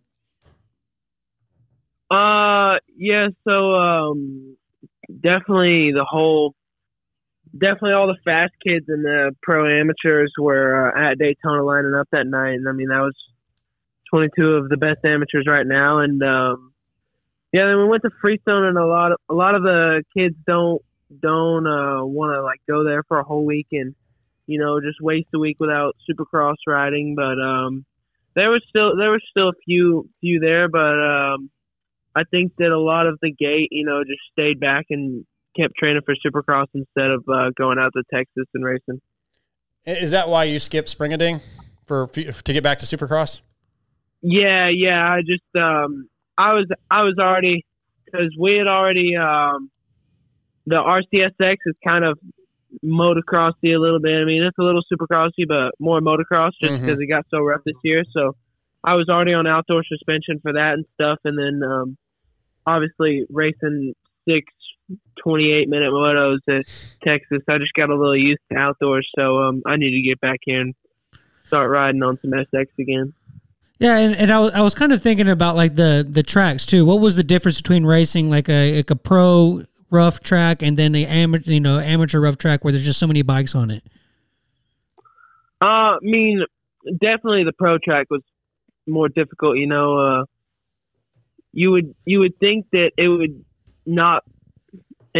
would be such a big difference just because of how many more bikes are on amateur day and stuff like that. But I don't know, the pro day was tough. That was tough. So, but I mean, also amateur day was really tough too, just because of the soft dirt that was in Daytona from the night before and the rain that we had a little bit. But just with the pro day having such more tougher obstacles and stuff, that was definitely the harder part. Right. Drew, are you training at the dog pound? Yes, I do train at the dog pound. Yeah, I thought so. So I know Dan Truman's kind of on your, in your corner, and is Mertz your agent? No, okay. I don't really have an agent. Okay. Yeah. Okay, but you do work with those guys a little bit, so I would assume, being around the group of guys that ride out there, that you're just picking up stuff every day. What surprises you, or what has surprised you the most riding with guys of that level that have made the next step to the pro level? I mean, there's obviously when I first came down here about a year and a half ago, it definitely surprised me a lot now. But now it's just kind of just do my laps with the boys and stuff, and obviously watch Jet Hunter. They're one of the best. So I just try and watch them every day, and then my actual training partner is Chance Hymas, and I ride with him every day. And he, he's definitely a little bit quicker than me, so it's always good to go off him, and then he goes off Hunter, and then Hunter goes off Jet, and it's just we just really all try and make ourselves better, whether it's on the track or off the track. Sure. Okay, let's take that for a second. You just said that your training partner's Chance, and he's a little bit better than you, probably in certain areas. So what's an area that you see regularly and you go, okay, this is where I need to be better, and this is how I need to do it? Like, do you have an example of that? Like, okay, this is what I'm going to work on this week or the next couple weeks? I mean, yeah, for sure. Chance is just, he's overall a little bit better than me, and I think that, I mean, I can't really pick one spot, but definitely just like the corners, and, he's a little bit Cindy in the rhythms and stuff, but, I'm working on it and slowly getting closer and closer, and obviously he's getting faster and faster too, so he really helps me a lot, and hopefully I can help him one day, just getting right up on him, and we'll battle. I mean, we do battle now, but he's still got a little bit more raw speed than me, so I'm trying to get, closer to him, and then obviously closer to the 450 guy. Absolutely. I love it. Yeah. Good job. Good deal. All right. So if everything goes pretty well this year, after Loretta's, do you have any plans of trying a few outdoor rounds? I mean, we haven't really talked about it much. I mean, obviously that would be sick, it'd be definitely the best experience I've had yet. But hopefully, everything goes well. I just keep doing what I'm doing, stay in this good spot. This is the best I've felt in a while. So we're just going to keep clicking off these futures. And obviously we have the combines this year and stuff. And hopefully I can just keep, being on the top at those races, and maybe something will come around. Yeah, because you did do some combines last year, didn't you? I feel like you were at Ironman. Yeah, I did the Ironman combine in 2022. Like, I just got on big bikes and kind of rushed it a little bit. I didn't do very good. I was still a little kid and stuff, but I did the two combines last year, Red Bud and Ironman, and they went all right. Red Bud, I had a crash in the second moto and kind of set me back a little bit, but Ironman was okay. I just need to work on my starts a little bit. I mean, I was definitely one of the faster guys out there, but I just had some bad starts, and I ended up second at that one. But I definitely could have done better than that. I think that right there, starts, that seems to be these days. It's always been critical, but more so I feel like in this generation than in the 90s when I was like, younger. Starts are almost everything. So I feel like if you can nail those down, obviously it gives you so much more opportunity to be at the front, and you have the speed and the skill, it seems like, to get there. So yeah, the starts are going to be everything. So how much focus do you put daily or weekly into starts? I mean, I definitely, I practice starts every day or every other day, but I would definitely say that starts are 95% of the race, Yeah. Just now, because the whole field is just so close, and it's like everybody's so quick and so intelligent that like it's hard to go through a pack of full field now. So I would say that starts are probably the most important thing, and I definitely put most of my work into it. All right, Drew Adams tonight, brought to you by FXR. All right, hey bud, I got a question about your bike. Yep. You guys have some pretty sweet bikes. Mitch makes some really awesome bikes. So, what is your favorite part about the bike? Like, it could be a part, it could be the way the bike handles certain situations, suspension, engine, yeah. I'd probably say the front forks. I'd say forks. Those are most important on Supercross. Yeah, so that's probably made the biggest difference from your old bike to the race bike, I guess, the suspension. Yeah, definitely.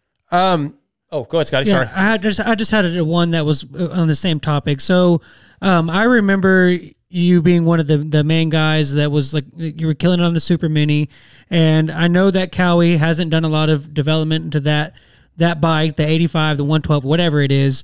I know that it hasn't really changed a lot over the years. Now that you're on PC, I'm assuming that was the ultimate goal. It was to set yourself up for that program. At any point, did you ever consider switching to a brand that had a more modern Super Mini bike, or kind of take us through how that all went down? I mean, I never fully considered that. I didn't try and stay on Super Minis too long. I knew that obviously moving up to big bikes is probably the best decision. Moving up to big bikes quick, at least, is probably the best decision I've made, So it definitely made me a lot stronger. And so I never really considered that. I was just like, get through it, just make it as quick as possible, and then get on the 250s and make me a lot stronger. And, it was definitely a smart decision, just because it sets you up a little bit better for like what's to come. And I've always been racing older kids, and I've always been one of the younger ones, so I've been used to moving up early and stuff, so that's just what I did. Just a few more questions for you, Drew. You raced and won the 250 All-Stars at LA, the LA Coliseum last year for Super Motocross.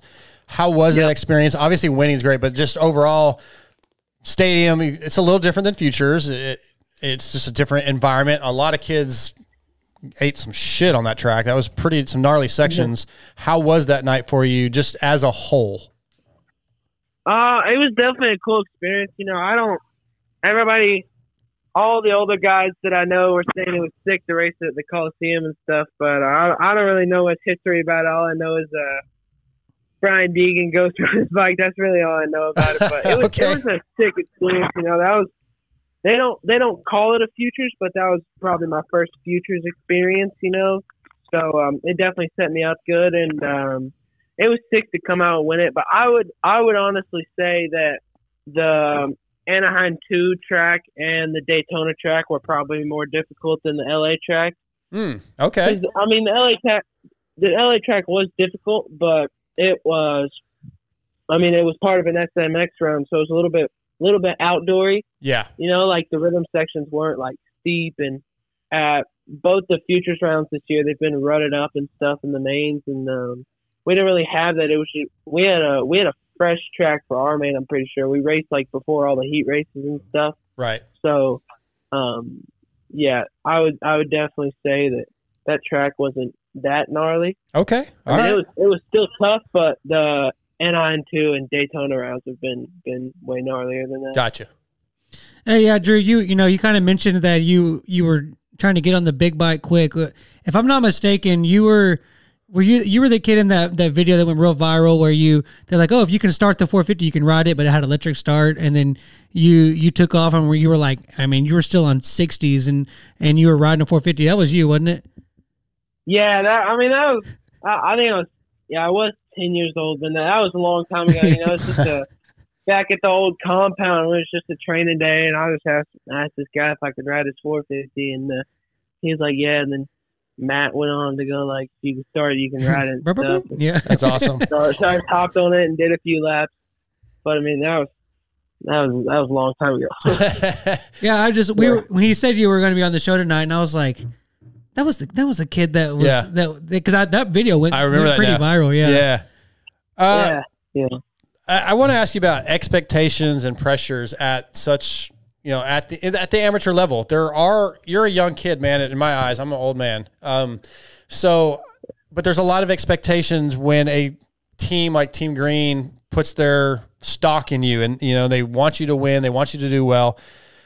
How do you? And maybe I'm wrong. Maybe they don't put any pressure on you. But do you feel pressure from the the expectations? And if so, how do you deal with that? Who's in your corner helping you with those kind of things?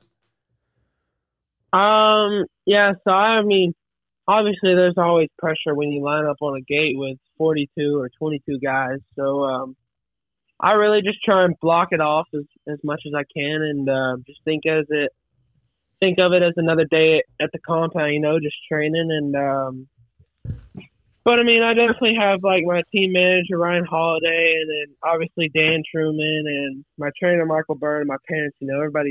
Everybody's on my side when stuff goes wrong. But yeah, I mean, I know what Team Green needs me to do, and I know that I can do it for sure. And I just try my best every time I'm on the track. Okay, how is it working with Dan? I know Dan a little bit, and he's intense, but he's very passionate and has a lot of connections to get help. And obviously, with he's really knowledgeable with ECUs and all that. Just how is it working with Dan Truman? Oh yeah, I mean, it's good. He's helped me out ever since I moved down to Florida a couple of years ago, and he's been a big factor in the last few years, and just helped me out at all the big events, like these futures and the combines last year, and Loretta's obviously, and definitely a good guy to have around. But I'll also say that my trainer Michael Byrne has probably helped me the most out of everyone. He's out there with me every day. Me and Chance just clicking out laps, and obviously telling me what I need to fix and stuff like that. Okay. Well, you got anything that we can make fun of Truman about, though? I mean, Donut Boy, I don't know. You got anything that we can give him some shit about? Oh, dude, I'm not for sure. I don't really. I can't put him on the spot like that. All right, that's fair. Well, I'll have to make fun of him on my own then. All right, you do that. All right, Drew. Hey, man. Glad you came on here. Appreciate your time, and look forward to seeing you at some upcoming rounds, man. Good luck, and we'll see you soon. Yeah, thank you for having me. I'll see you guys. Okay, buddy. Take care, Drew. Yep, right. Bye. That's Drew Adams, brought to you by FXR tonight. Man, one of the futures of the sport. It looks like he's got some skills. From the little bit that I've seen of him, he's done some of the futures, and I believe last year he was. When they did the second round of the SMX championship, he was at Charlotte. Yeah, he was still on the Super Minis, right? I'm not positive. I'm pretty sure he was in that class with Wayne. It seems like he's capable of putting on dominating performances. So yeah, I'd be curious to see how he trends going up and getting into the pros, and he's getting used to it early. So we were talking earlier about it looks like. Jets going to go on a run, so we need guys like Drew to have that dominance gene to come up. So, it should be interesting. Yeah, I've seen Drew ride, and man, I tell you what, he has such a fluid riding style. Yeah, I think being down there with the Lawrence brothers has really helped him out on that aspect. Yeah, and being a redhead in motocross doesn't seem to hurt either. So, yeah, that's true. All right, let's jump into the troll training top 5. Riders such as Grant Harlan, Jeremy Martin, Henry Miller, and Jason Anderson all trust troll training because it is the culmination of a combined 3 decades spent in the trenches of the professional sports scene, refining training methods, learning, absorbing, and training alongside some of the best in the business. Alex Martin and John Weston have expert guidance in helping you navigate the many nuances of training, including periodization, endurance, strength, and conditioning, riding technique, on-the-bike structure, nutrition, and more. Guys, again, I say this every week, if you're even considering, especially if you're an older guy like me, I mean, I'm about to be 49, I think. I've lost track at this point. Yeah, 49. And going to the gym and pedaling has really helped me feel better day to day. And, of course, it would help also if you're a younger guy, but more so as you get older. And troll training has given me some structure. I didn't really know what I needed to do. And thanks to John and Alex, every day, or every week, I get a schedule of, hey, do this today, do this today. And then they communicate with me and, hey, you know, how are you feeling? Oh, let's change this. Let's back this down. Let's up this. It just really helps. Check out trolltraining.com. You can look at the different packages available. It's not completely impossible to find an hour a day somewhere in your schedule. Maybe it's not every day. Let them know what your schedule is. They will work with you, but it just, I promise you, man, it'll make you feel a lot better. At least look into trolltraining.com and you know, try to get yourself in better shape. It helps with riding. Dude, it helps with day-to-day life. Yeah, just in day-to-day life. You know, at night when you're hanging out with your wife or your girlfriend or your kids, you just have more energy. You feel better about yourself. It really, being better, healthier, and feeling better, it makes so many positive changes in your life. I highly recommend it. Why are you still grumpy then? Yeah, it doesn't change personality so much. I mean, listen, bro, chill down. Okay. We did not mention the top 5 list last week on what it was going to be. I didn't even make a decision until recently, last couple of days. I went with top 5 things you miss kind of from the past that have been changed because of advancement in technology, et cetera. I gave like the example of maybe a landline where you don't have a cell phone and you can't always be gotten a hold of. Yeah. That was like an example. Does anybody want to go first? Or you want me to go first?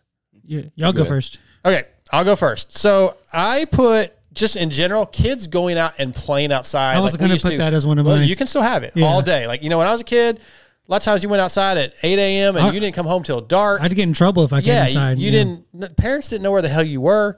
Parents today would probably completely panic. But kids figured out who the hell they were.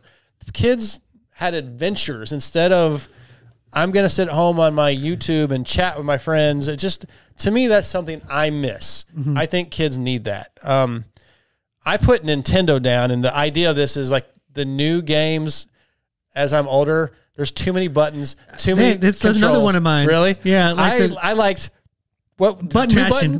buttons and a directional pad. Thank you. That's all I need. Left, right, up, down, bro. Yeah. Simplicity in my video games. Yeah, the only thing I was going to have that too. And what I was going to say was that it's like, back then, the video games were kind of an escape because it was so unrealistic that it was just fun. It was like, just go button mash. But now it's so realistic that the kids are like basing their lives off.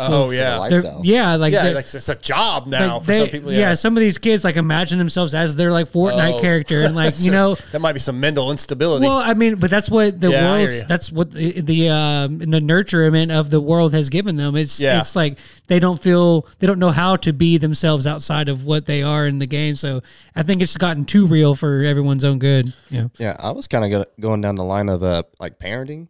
Yeah. Like if you want to discipline your child for either biting, screaming, whatever in public, and I was going to do this, I don't know, probably about a year ago with my oldest, and I was literally looked around and say, who had a phone out? Who's going to record me? And then I was going to be the next person that blows up on the internet. And so I think that's probably one of mine. I was at one of my buddy's house this past week, and the kids, the 2 kids started fighting, yelling at each other. Dad came in there, nothing crazy, just with the belt, boom, boom, one each. They stopped fighting. You know what? Some spankings probably should have been on my list. Like that's, I don't have an issue with spankings. All right, let me finish up. I put going to the movies. People do still go to the movies, but it's not the event it was. Like Friday night and you're in high school or middle school. Hey, Mom, we're going to see the new whatever, that was like a big event. Now people are just like, I'll just wait for it to be on my streaming platform. And like that was so much fun, getting the popcorn and chilling out in the movies with your buddies or whatever. Is a big deal. Still happens some, but not like it was when I was a kid. So when you was a kid, popcorn was 25 cents. Now it's $8. Bro, it wasn't 25 cents. Dick. This is a big one for me. Physical albums. Yeah. I liked pulling out the title card, and like reading the tracks and having that physical item. I still have a ton of CDs, but physical albums is a big deal to me. Now a lot of it's just download the newest single, or I don't want this track. And like an album was an experience. This is a great song. Oh, I don't like this song so much, but I don't want to skip it because it's part of the experience. It's just, so yeah, physical albums was big for me. And the last one I put is like social media now having social media hate negativity. Back in the day, you just didn't know, man. Like you didn't hear, you saw the nightly news. Yeah. Maybe you read like Inquirer or People and got some stories, and that was it, bro. Like you believed what you read in the newspaper for the most part. You didn't have 10,000 people on there arguing about, no, this is the fact, or you're stupid if you believe this. So that's my list, man. I don't know if it's a great list. I don't know if it's a great top 5. Next week, top 5 comes per Chris Woods, and we're going to go riders who pissed you off that you now like, who used to you not like and that made you mad that you now like. That's our list for next week. MotoXpod@gmail.com. Get your list in before next week of riders that you used to not like and now you do. Go ahead, Jeremy. All right. Well, you took a few of mine. That's fine. I'm gonna agree with the whole, kids playing outside. Yep. Video games. Like I really think the video games causes some of mental health problems, some physical health problems. Okay. Kids are just not interacting. Not being a kid, just stuck inside the room. Social communication problems. Yeah. Yeah. Like sure. Because when we're growing up, our parents were trying to give us everything we could to go outside. Well, even when we played video games, Yeah. it was a room full of your buddies taking turns. Yeah. Now it's people in separate houses playing online with each other. And I guess they do still communicate a little bit through headsets, but it's not the same as, yo, Mikey, go get me a water, or whatever. I don't know. It's just different. To me, it's different. Yeah, especially when these kids are sitting in this chair for 6 to 8 hours just gaming away. I'm like, I'm like, come on, man. And then I guess a decrease. How's the audio? We doing good tonight? Yeah, no New complaints. laptop, maybe we're good. Okay, Yeah, awesome. I haven't seen any fire drills yet. That's awesome. It looks, from what I can see, it looks a lot better. Yeah, Sweet. Okay. I feel like there's a lot of decrease in attention spans. Like there's for sure. Like there's so many things these kids could get their hands on. Like they don't know what toy they want to play with. It affects me. Yeah, you got your phone. You got everything. Can't do anything without my phone. No, and just kind of, I guess you kind of forget about being a normal person on a day-to-day basis. And I guess I kind of keep it old school in this one. Small town, handshakes used to go a long ways, and now I just feel like that's kind of what time goes on, and there's new ways to sue people or whatever, or not keeping your end of the deal. Oh, okay. I thought you meant literally just shaking somebody's hand when you say hi. Well, handshakes too. Yeah, I mean, because I still get those a lot. Okay, but I'm with you now. Yeah. Like I guess just people's word, words, like having your words or your word meaning something. Yeah. Okay. And I feel like that's kind of gone away with the technology, and I was like, well, if it's not written on paper, I shook your hand on it, but it's not written on paper. Gotcha. Yeah. That's okay. Is that your list? Yeah, I got a couple more, but we kind of hit on a couple of those already. Scotty, you got a list yet made up, or? Yeah. I was gonna say, I think we all kind of have nostalgic of the same things, but I was gonna say just quality movies in general. And music too. I guess you can put that in there. Like streaming services really they've ruined the revenue that VHS and DVD sales made, and that's what allowed those budgets of the movies to do what they want to do. Now everything's CGI. Same thing with music. Everything's digitally done, and I just the true artistic vision of a movie or a song I feel like has declined, and it's just not the same. And that's one of them. Just the fact of brick and mortar shops, everything's online now. That's one thing I don't mind so much, but I probably should. I buy I go to Motorsport for my dirt bike stuff and stuff that I have to buy online, but I like to go to the Dollar General or Walmart or whatever, a store and go and actually shop and I could use that, and I'm here I see it, I want it now. I don't really like the online shopping thing. I've never been big for me, but video games was one of them. I kind of went already into that.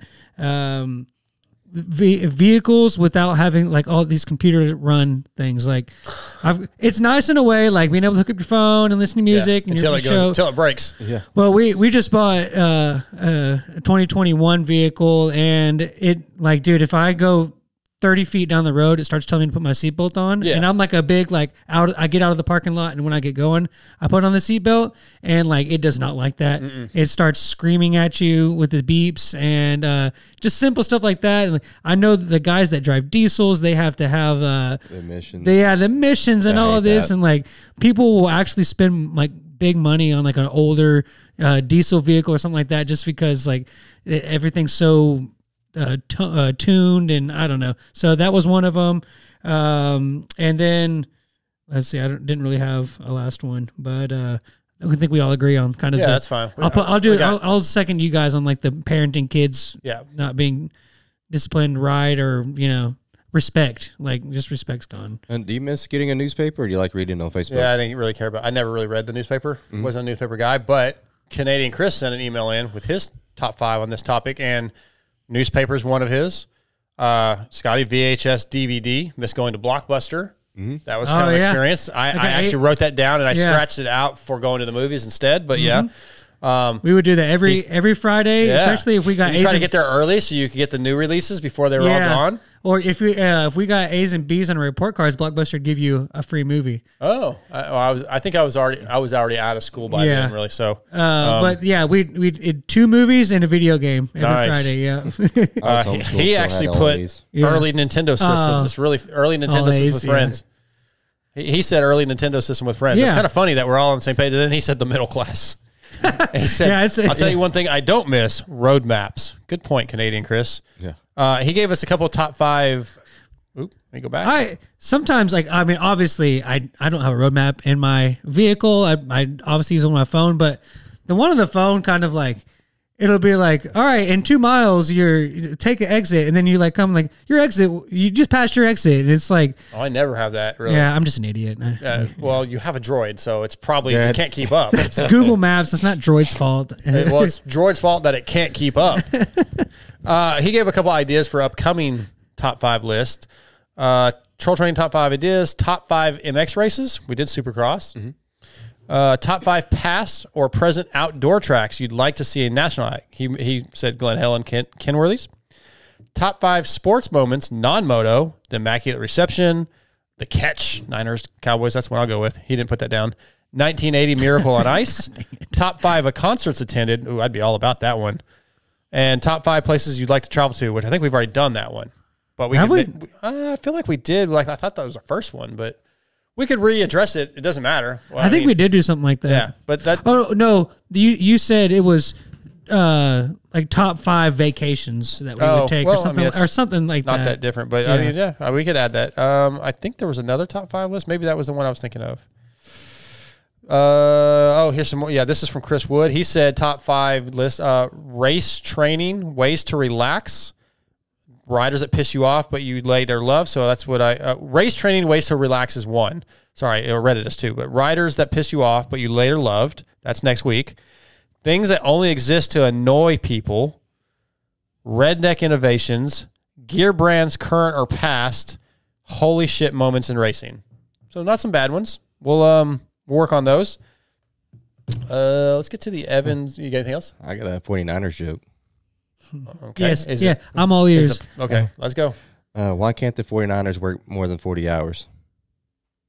I don't know. Because they can't handle overtime. Yeah, well, at least they can get to the fucking playoffs and the Super Bowl. Yeah. Yeah, dude, you can't. You can't, dude. I mean, I know. NFC Championship, buddy. How many years in a row? I see what we're doing. Yeah, just. Well, I'm sorry that Cowboy fans, I'm sure you already believe you're going to win the Super Bowl next year. Because that's typical 49ers fan, get butthurt. I'm not butthurt at all. I'm just pointing out facts, buddy. Yeah. All right. I ain't your buddy, guy.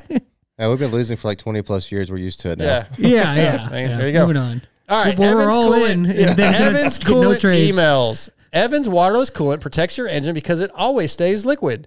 Steam inside the engine creates hot spots and detonation, but with Evans, the metal is always liquid cooled.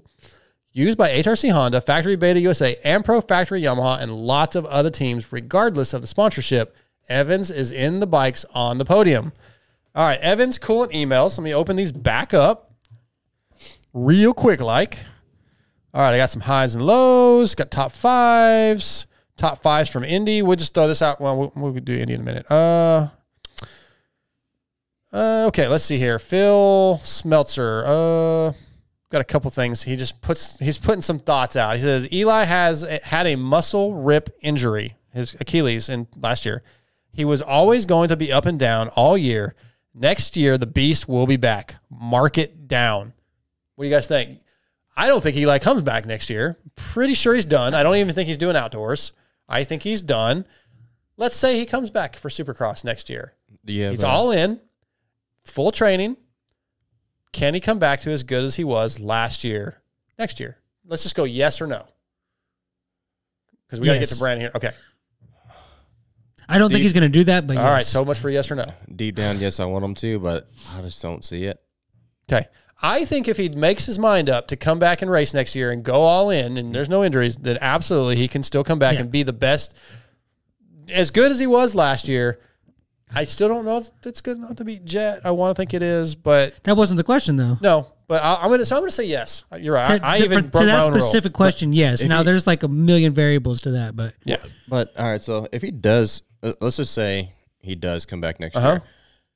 Do you think he should do the outdoor series to get that ride time back under his belt that he's kind of missed out on? I don't think it would hurt to keep getting gate drops, but I don't think I don't think him or Kenny are doing it outdoors anymore. Because he's older now. He'll be pushing 32 here pretty soon. I think him riding the outdoors would keep his body moving. It wouldn't take so long to get it back up going. Yeah, I can agree with that, but at the same time, those like that season, and especially then, because then he'd be not obligated, but prone to do the SMX, and then now he's done a 30 race series, and then the momentum that he did build from getting that seat time, maybe now he's giving him a little off time to really recover. So that would be my concern. But yeah, I think you could flip a coin on that either way. I'd say he does everything he could possibly do this year. Race Supercross and call it. Just do it all and then just be done. Yeah. I don't disagree with that. Yeah, I don't think he's racing outdoors. Oh, you must got some inside. Nope. Oh. Shane Bagley. Just listen to the show. Inside the dark side. I won goggles. He won the final. I think we did the picks. That's what we did. We did the picks for Alabama. Nobody got it right, but since not that many people played, I said we'll just pick one of these guys that did play to win, and you pick by numbers Shane Bagley, and we thought, he's won a bunch. That's what we said. Remember? Mm-hmm. He said, I won goggles. First time I've won. Y'all thought I've won before. My emails just get read a lot. Never won anything. I think the other Shane, Borden, has won before, and he's correct. Okay. I got close, 2 or 3 on podium. Just didn't have Ken in the right spot. Sucks you're not coming to Indy. I was hoping you would be at the Live Pulp Show. I was in Detroit, and you weren't either. I wanted to say what's up. Man, hopefully we'll say what's up soon, Shane Bagley.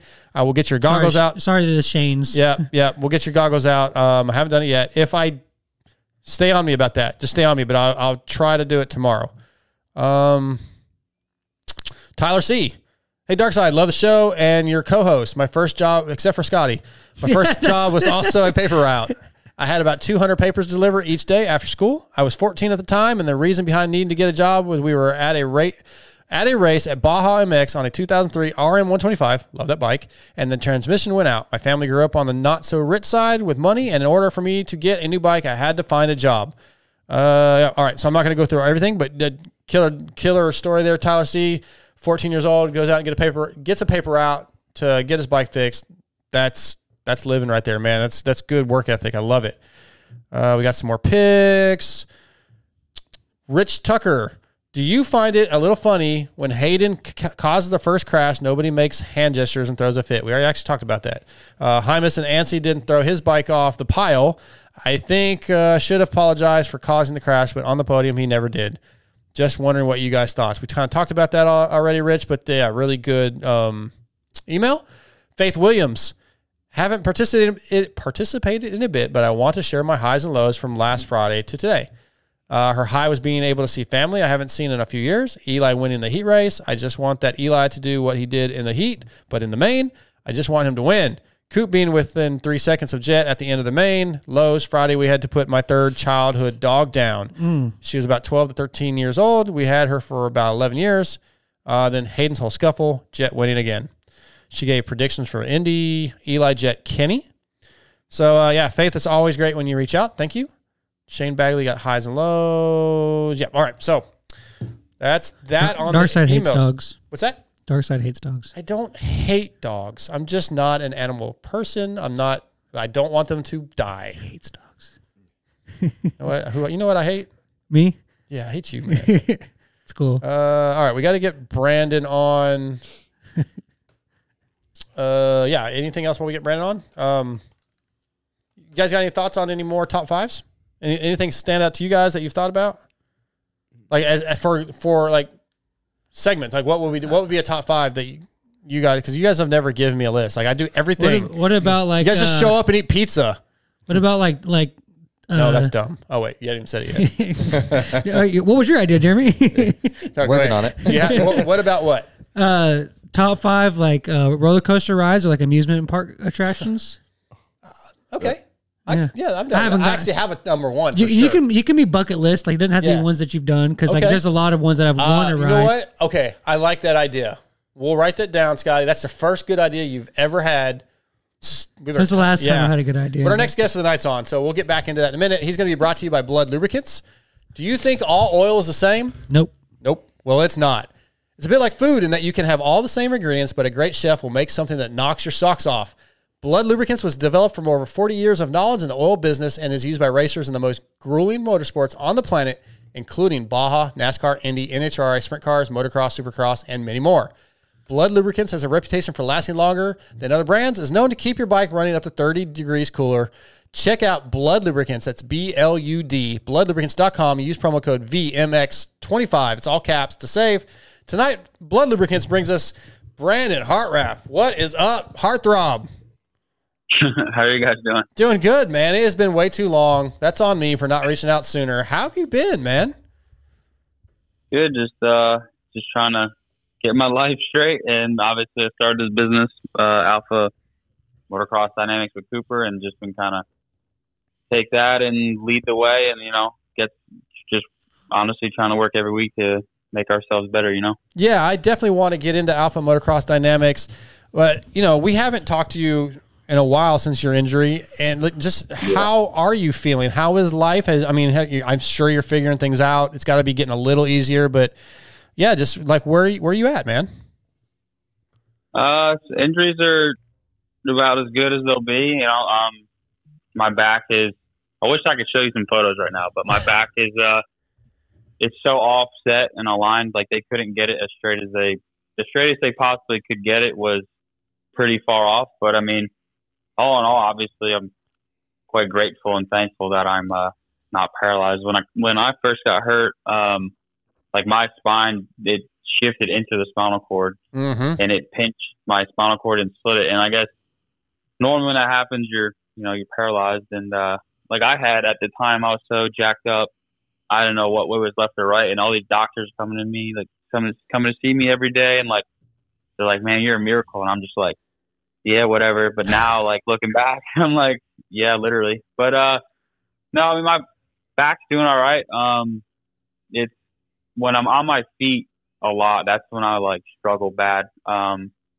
It's like I went to Daytona, and then I went to south of the border for 3 weeks, and I've been on my feet a lot, and that literally just walking kills me the most out of everything. And then cycling, for working out wise, I've been trying to cycle, and that actually hurts me quite a bit just because I'm hunched over. Yeah. But still struggling here with my bowel movements, and still here and there I have a little bit of pain or just my bladder be off. But all in all, the feeling obviously great compared to what I could be, Yeah, I think that's the way you have to look at it, or otherwise it's just going to eat you up. But has the pain decreased, say, in the last 6 months, or is it kind of just, it is what it is, and it's going to stay that way probably? It's like, it's kind of just, I mean, it's gotten like a little bit better, but like I said, when I'm on my feet, like when I was away for 3 weeks, I was so busy on my feet that like, then I feel like I'm back to like not square one, but like jacked up. And it's mainly when I'm off my feet and there's no, pressure or weight on my back, I'm pretty good. It's mainly when I'm just on my feet, honestly. Yeah. I could be on my feet for a little bit, but when I'm consistently on my feet for hours, then like like it's hard to explain, but my back will hurt so bad. But like, I don't know. I'm adapting to it, and just the way my life is at the moment, and hopefully it gets better, but kind of scared when I'm older. Yeah, I hear you. I'm 25. I'm still in good shape or whatever, but I'm scared when I'm older for sure. Dude, I'm sorry, man. Like, I feel so pissed. I don't even, there's no words, right? There's no words I can say that are going to make you feel better, but it's just, But I am so happy though that the miracle of you not being paralyzed did happen. I mean, that, again, you just have to look at take that positive, and that's what you have to focus on. Yeah, I mean, pretty much. Yeah. I can sit here and complain about it every day, and the only way I'm going to get better is myself. You know, Yep. you can. It's just about anything in life. You can sit here and the boo-hoos and this and that, and reality, nothing. Nobody can help you besides yourself. You know, and obviously, having a great family and everything and stuff like that is great. But in the end, you're going to have to get up and just fight through it. Absolutely. Yeah, Brandon, it's, you know, it's encouraging to hear you say that, you know, how well you've progressed in taking it, and, you know, dealing with like not being negative and looking for the positive things, the little things in life that we take for granted. It's crazy. Like especially you guys living in the professional supercross world, like, you know, your life is a little bubble, and usually, for the most part, the idea is to, at the end of the career, you leave the bubble and you move. But when it gets popped like that, like, and this is for you, it's crazy, man. So props to you for handling it, and just glad that we're able to talk to you, man. I appreciate it. Yeah, it's like my world got, like, I just got married. Everything was like, year before was great. I just got married. Everything's clicking, and then bam, shit's just gone in the blink of an eye. And but it's not, dude. Yes, it is, but it's not. You feel like it is. Yeah, because I mean, you're Madison, your beautiful wife, still with you. You're still married. You're still alive. Like, yeah, again, man, your friends are still your friends. And I think he was getting there. Yeah. I'm sorry, dude. I just like, I don't want him to be like it all went away. Like, I don't want him to feel that way. That version of his life did, but he's, I guess, dude. Okay, continue. I'll shut up. No. You're not wrong, 100%. But like when I first got hurt, I had a little brain injury. So I remember when I was in rehab for a month, and then I had to do speech therapy and whatever. And I had all these other problems with my body to get fixed. So my best scenario was to move. Like I said, I felt like we found our place. I was in a good spot of racing, and that's all I know. You know, I've done since I was 3 years old. So that's all I freaking know. And as soon as that all happened, didn't know which way was left or right. And, you know, I had to move back home, and that was a complete nightmare. To move back home, I got like 3 surgeries at home. And then in the process of that, we were trying to buy a house. And then it was just so many things obviously a lot of people don't know about. But it was a roller coaster for a long time. I went to counseling quite a bit because I was struggling mentally. Mm-hmm. There's a lot of things, you know, people don't know about, but obviously nobody needs to know about. But it was a really tough year, 2023. Like, you just mentally and physically, and I still battle with pain every day. And like I got a nerve conduction test about 2 months ago, and I already knew this, but I have nerve problems in my legs and stuff, and my hands, and you know, nothing that stops me from doing everyday life or working out or whatever. It's just numb. It's not like, but it's not where I'm like struggling to walk. Like, dude, if you saw me, you'd be like, you wouldn't even know I got hurt. But it's just, I can't be, there's no way in hell I could ever be an athlete again, and stuff like that. But sure, I don't know. The worst thing out of all is if you guys, shit properly, that is awesome. I'm telling you, the worst part of this whole thing is not shitting. It's been a year and a half now, and I have still struggled to shit. And it's like, when I have to go to the bathroom, it is like, it's kind of sad, but it's like, oh my God, I'm so excited. Yeah. I mean, look, dude, I think we all like our good poop. That was I get it. When I said the little things in life, that was kind of what I was encompassing. I'm telling you, you don't realize how great it is to shit until it's like you struggle every day. Like, man, and I'm not even paralyzed, dude. So that shit's like, they got it way worse than me. But just literally the littlest things in life it adds up a lot. But of course, blessed. And I went to Daytona, and that was quite a bit of fun because I had like 4 guys racing pro, and then I had some future guys, and I had stayed there for the next few days and amateur days, and that was my first race back since of a Supercross race since 2022 of Salt Lake. So that was like, it was pretty awesome. I couldn't believe how many people actually like seemed to care for me, and like we were walking, it was me and my wife. Like I'd be trying to beeline here and there to go talk to my riders, and I get stopped so much. I was like, holy shit, dude! I didn't realize like many people cared about me. So that was a pretty cool feeling. Just like 2023 was so aggro and aggravated and upset and just like not like fuck dirt bikes, but I was just like in my own little bubble. And then we started this business and it kind of opened my eyes up a little bit and kind of starting to love it again, and the training and helping everybody. Like I have a few guys that made the main event, their first main event in Birmingham, and when I tell you I have butterflies, and I'm not even there. I'm sitting here on the couch, and they're in the LC Cura heat race, and I'm like, no bullshit, I get more butterflies than like when I used to race just by watching them, because like it's a cool feeling. I don't know. I care for these guys I work with, and I try my best. That like warms my heart, lifts my spirits, hearing that you have a passion for something, even if it wasn't motocross, that you have something that you're like, this is awesome. You have that emotional feeling of butterflies, dude. That makes me so happy, Brandon. Yeah, it's funny. When was it? This past weekend, I have like my two guys, my main guys are Logan. You probably know him, Logan Leitzel and Bryce Shelley. Yep. I had Bryce on the show last week. Yeah, he's a good kid, very good kid. But he made the main, his first one in Birmingham, and so did Logan. So that was a great weekend. They're both on that Dirt Bike Depot team, right? Dirt Bike Depot? Yeah, the whole squad made it, so that was cool. And then this past weekend, Logan rips the whole shot, or they're both up front in the first before they red flag it, and I'm like nervous as shit. And they finally get out like 1 and 2, and then they red flag it, and I'm like, oh my god. Yeah. So then they go back, and I'm like, you know what? I ain't gonna watch this start. So gate drops. I look up, fucking Logan hole shots, and I'm like, what in the world? And so Logan was leading, and then Bryce was like right behind him, and Logan ended up like trying jumping something, cased it.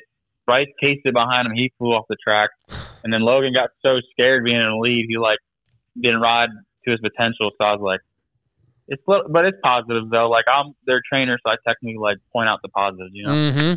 Nice. Yeah. So Brandon, I got a couple questions for you. Now that you're back on your feet, you got your business going on. Have you had time to sit down and try to figure out a hobby for yourself outside of work? It's tough because like that's the main. I'm telling you, that is so when. Speaking of that, when I moved home, I was going to therapy like 3 times a week for 3 hours at a time because I had so many injuries. And then I like started getting better, and we're still going to therapy, very consistent. And I got a part-time job my dad worked to literally kind of teach me what real world life is and just to keep my brain going. So I got a real job doing that. Like it was literally cleaning communities. Nothing crazy. Just kept me like I wake up at 5:30 a.m., go clock in at 6, get off at 2. Like I kind of loved it, to be honest. Just kind of numbed the pain in my brain. So then once I moved, we bought the house. Once I moved to Florida, then the Band-Aid ripped off because this was the first time I was alone with me and my wife. And dude, I started going back in my little spiral of a hole, being very upset. I'd be days where I'd be freaking tearing and crying, and then there's just stuff like literally finding myself a purpose every day. And mainly now that the business is doing quite a bit better, for sure more busy. Kind of feel like a dad now, walking around the house, taking care of the house, and then I got 2 new puppies, honestly, to help my brain, and then a little bit of working out. So I still go to therapy once a week. And I still do some workout stuff that can, benefit me, and cardio stuff to really keep my brain active. But when I go to help these kids or go to South Bay Border for a few weeks like that, I love that. So it's for sure tough to find myself outside of riding. It's tough to find myself like a purpose every day, you know. Mm-hmm. But it's reality. Working out is saving me and my two little puppies. Yeah, I got 3 kids, and I'm a real I guess dog person, and you know, the kids, they bring me up, and then my dogs, they bring me up as well, and I'm glad that you're doing a lot better. Yeah, it's I still struggle every day mentally, and I don't say anything, but you know, I don't care to be open because I think our sport, everybody needs to, after they're done racing, they need to go to a therapist, honestly. Yep. Because dirt bikes, man, the adrenaline we deal with, what we do on a dirt bike, it don't matter if you're 40th in the time qualifying in the first place. It's literally, motocross is like a drug. And when you lose it all and the adrenaline, you will never find adrenaline like you do on a dirt bike. So it's tough, but going to therapy and find the little things in life that make you happy, it adds up, you know? Absolutely. Well, let's talk about Alpha Motocross Dynamics. You started this with Cooper Webb. How did that come about? You know, how has it changed? How is it going? So last year, about a year ago, Cooper, we made a little plan. This was when I was probably like 6 months out of being injured. And this is when I was with my parents. So he lives in Florida. I live in Jersey. And he made a little plan to go visit him and look at some houses or whatever. And we stayed there for a week. And he actually had the race at Atlanta. So like we came Wednesday, and my wife and I, they flew out to Atlanta Motor Speedway. We actually stayed there the weekend, watched the dogs, whatever. And but the Thursday before, he went golfing, and I just went with him I obviously didn't play. I just cruised around the golf cart just to, you know, watch him, whatever. Yeah, and I was talking to him. I'm like, dude, yeah, exactly. And I'm just like, dude, I don't know what I'm doing in my life, you know. Let's be real. I'm not racing again, and he brought up this idea, and like, yeah, we can, you know, do this online program and kind of give back to the community, this and that. I'll, you know, once I'm done racing, I'll jump right in with you. But let's get started, and you know, we'll do online and in-person training. And the next day they had to fly out early, and I talked to my wife about it. I'm like, maybe. And then once the weekend, like he was racing, it was like Saturday, Sunday, and I'm like, you know what, I can do this. So I jumped right on it, and as soon as I got home, I built us a whole LLC, and just kind of got my little group, like Christina, Denny, and Chris have helped me so freaking much, helped both of us so much with this. And it's crazy though, when you make a relationships with people and be nice, it gets you a long way or far in life. And that's how that started. And then once we started, it was around October, and something new. Not many people understood what it was, and it's just with anything, it's like word of mouth. It takes time, and then as each month has gone by, it's gotten quite a bit better. I've actually, since I went to South of the Border, we kind of got a lot more people, so that was a blessing. And I used to train at South of the Border for 7 years, and I built a very good relationship with the owner. He used to take me racing, and now I actually train his son. And if I was a pro, I wish I could have been at South of the Border, because those tracks are so gnarly. But yeah, it's just honestly, it's like just being a good person, man. It can really benefit you in life, and just be, you know, grateful for certain people. I cannot agree with that anymore. Scotty?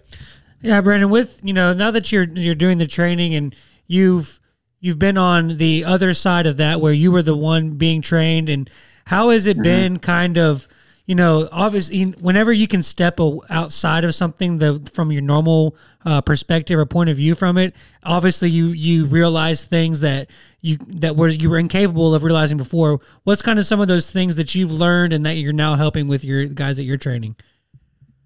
So it's really weird. Like 2 years ago, I was on the other side of the spectrum, and I'd be the guy asking questions, this and that. And then now I got all these kids, these parents, like they come to me for questions. And at first it not weird, but I wasn't ever in that stage. And now that I kind of went to south of the border and learned what it's really like to deal with parents and kids and what to tell them, it's honestly great. I love it. And for me to explain about technique and how to properly like tell somebody how to do a certain section or whoops, or I grasp it or I explain it so well that they understand easily. And it's honestly one of the best feelings to feel like when I see these guys make progress in such a quick, short time, I'm like, all right, I actually know what I'm doing. So it's a great feeling. And honestly, I didn't know how I was going to do. You know, I've never trained a kid in my life, and now I got multiple athletes that are some of them are very good, especially amateur kids. So these kids are coming to me for guidance and questions, and I have to know the answer like right off the rip. So I was always, skeptical, and even talking to parents, like I'm talking to 50-year-olds looking at me, coming to me for questions and answers. So it's like, it's different, but now I got a taste of it and, learned a little bit. It's like, all right, I'm actually pretty good at this. So nice. It's like I said, it was different. You have some doubts and this and that, but honestly, the best thing that I could have done was gone south of the border. And I'm not a trainer there. I got my own thing there, but Ryan Schaefer lets me, work with his son and these other kids for futures and pros. And but I've learned so much from the trainers I've had. And honestly, I feel like not saying I'm better at being a trainer than they are, but I feel like I can relate way more proper than some of these trainers. And I think that can take me not farther, but I feel like I'll do decent. Like I can explain I went through it all. I went through it mentally, physically. I understand how to hit whoops with my feet. I understand what to do with the throttle, with the weight. Like there's a lot of things some of these trainers have not even gone through that they can't explain that. So, I feel like I excelled way better than I thought I was gonna. I'm not trying to be conceited, but Yeah, it's great, dude. I'm just glad that you found this and you have a passion for it, and obviously you're going to be good at it, guys. AlphaMotocrossDynamics.com. Check it out. Follow Brandon on Instagram if you're not already. Get all the info. I'm glad that you have this, man, and you and Coop. Yeah, it's gonna be something special. It's cool. I appreciate it. Yeah, of course. I asked you to maybe think of 3 things that have stood out this year at Supercross. So let's see what your 3 things that stand out are.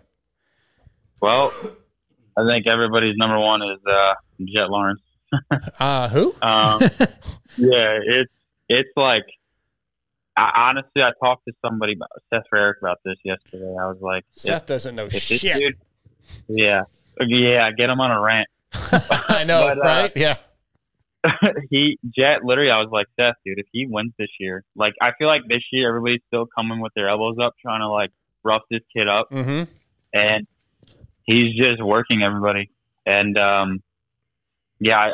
I think after this year, if he wins both titles after this year, it's just gonna be like, okay, Jet's gonna win. Who we battling for second? You know what I mean? Yep. So as a racer, like how fast and good this kid is, it's like I don't even know, man. It's so freaking impressive. But he's 20 years old. He ain't even fully developed yet. Yes. He ain't even a man yet. No, and we were talking. This was like one of our opening topics at the beginning of the show, and I said, we've heard could he get to the 72 wins? Like, okay, he's got 5 at this point. Yeah, shit. He's got 5 already this year, rookie year. 7 races ago, we all agreed he'll probably win 4 more. So let's say 9 or 10. If he averages 8 to 12 a year, which I feel like at this point is possible, pretty doable. Yeah, it's scary, and I'm like, I like Jet, but I don't want this dominance. That's not fun. I want at least 3 guys that can realistically win every weekend, and I feel like we're about to lose that. Yeah, it's I literally have it written down here. It's honestly almost boring to watch racing. It's getting there. And he makes it so freaking look. He makes it.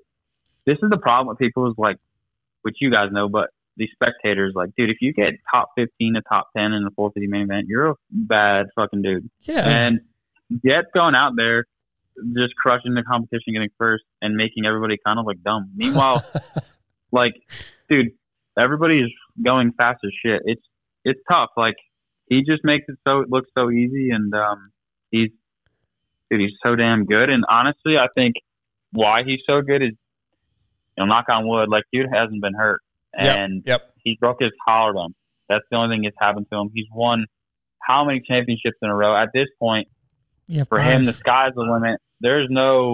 He has had not one injury to drag him down or make him think, negative. Like, the dude has literally just gone to the moon at this point. So it's kind of a no-brainer why he's so dang good. Like, dude, I remember me and him, I was on TLD. We straight up battled Ironman for a podium overall, and I beat him both motos. And now this kid is literally, he's not even human at this point. See, you saying that also brings me back to a part of our conversation earlier. It's like, eventually, if it's not already, guys like Cooper Webb and Eli Tomac and Chase Sexton are going to be like, wow, I mean, like, they're gonna start. It's gonna be in their head. Like, I don't know if I can beat this guy. And then at that point, you can't really beat that guy.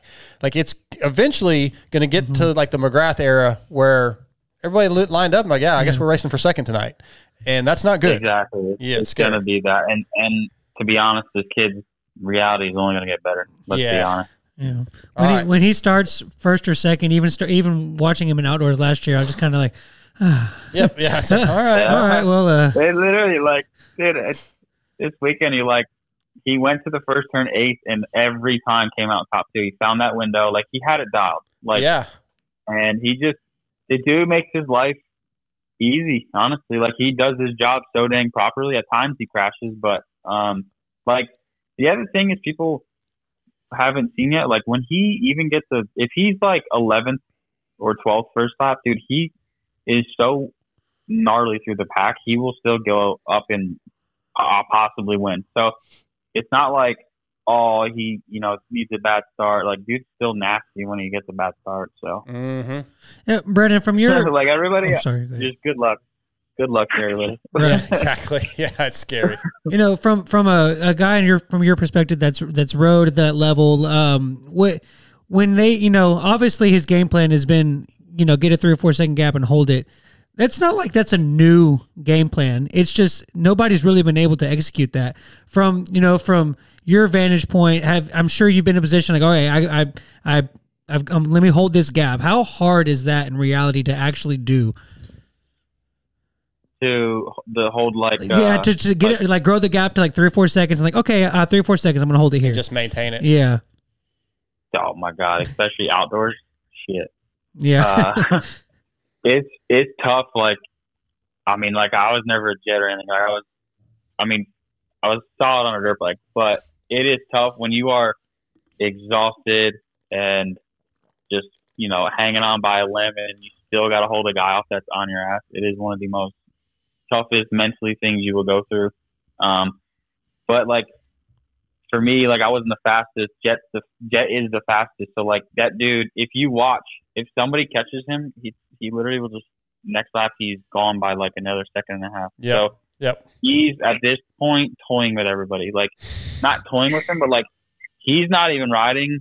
Like, let's be honest, he's not riding his full potential. When he's probably riding at like 90%, 95%.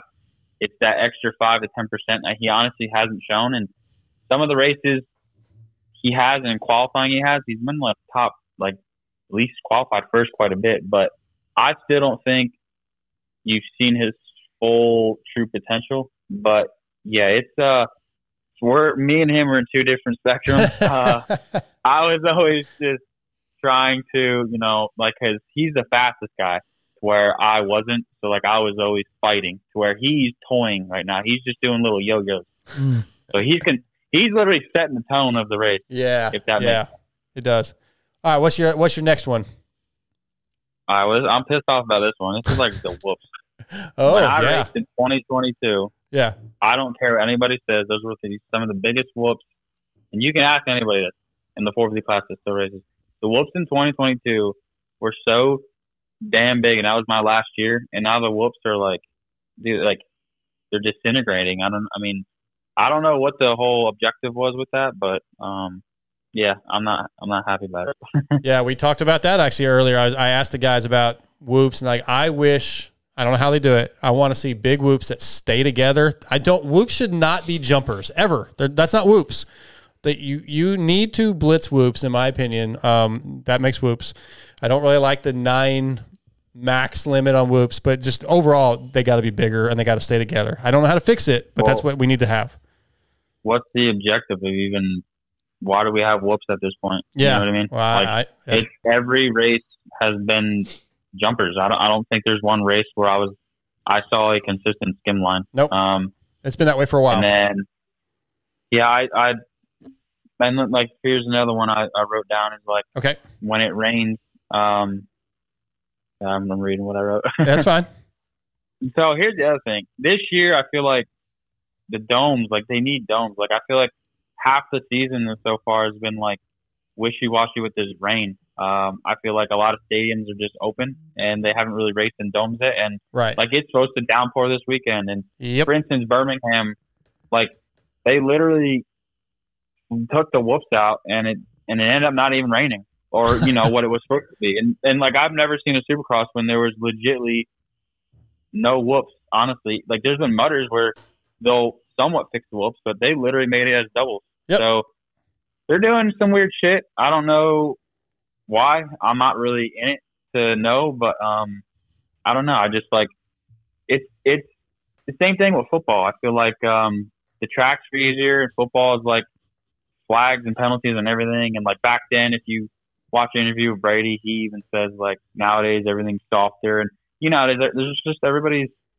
different nowadays, I guess. You know? Yeah, I feel like they're dumbing everything down a little bit. Yep, I agree. I think those were good points that you've brought up. I think some of them, like we said, we already talked on. So I agree with you, Brandon. Dude, this has been fun, man. It's really been nice catching up with you, and I really am happy for you that things are going better. I know they're not ideal, but they're a lot better than they could have been. And I've always enjoyed talking to you and visiting with you. Sure. So yeah, I'm glad to have you back on here, man.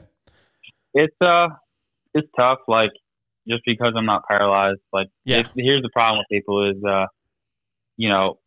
because I wasn't paralyzed, he's fine. It's like no, dude. Yeah. I have so many goddamn side effects that nobody fucking know about. And and everybody will compare other injuries to mine. I'm like, dude, it's not. It's so you're literally you just sound dumb at that point. Like everybody's injury is different than each other's, and I don't know. I just try to block out certain people, and I don't know, but yeah, I just kind of keep doing my thing and trying to get better, and it's just trying to take care of my wife, my 2 puppies, and hopefully this business keeps we keep climbing and elevating, and we'll see where it brings us in the future. You never know, Yeah, absolutely. I look forward to hearing from you again. We'll stay in touch. alphamotocrossdynamics.com. Check it out. Follow Brandon. Dude, again, great talking to you. Thanks for coming on here. I appreciate you guys. You guys always been super nice people, and thank you for having me on. You got it, buddy. Brandon, we'll talk to you real soon. All right, take care, guys. All right, see ya. Brandon Hartranft, brought to you tonight by Blood Lubricants. Really good to catch up with him. Okay, you want to get into ProX highs and lows? Are we ready for that?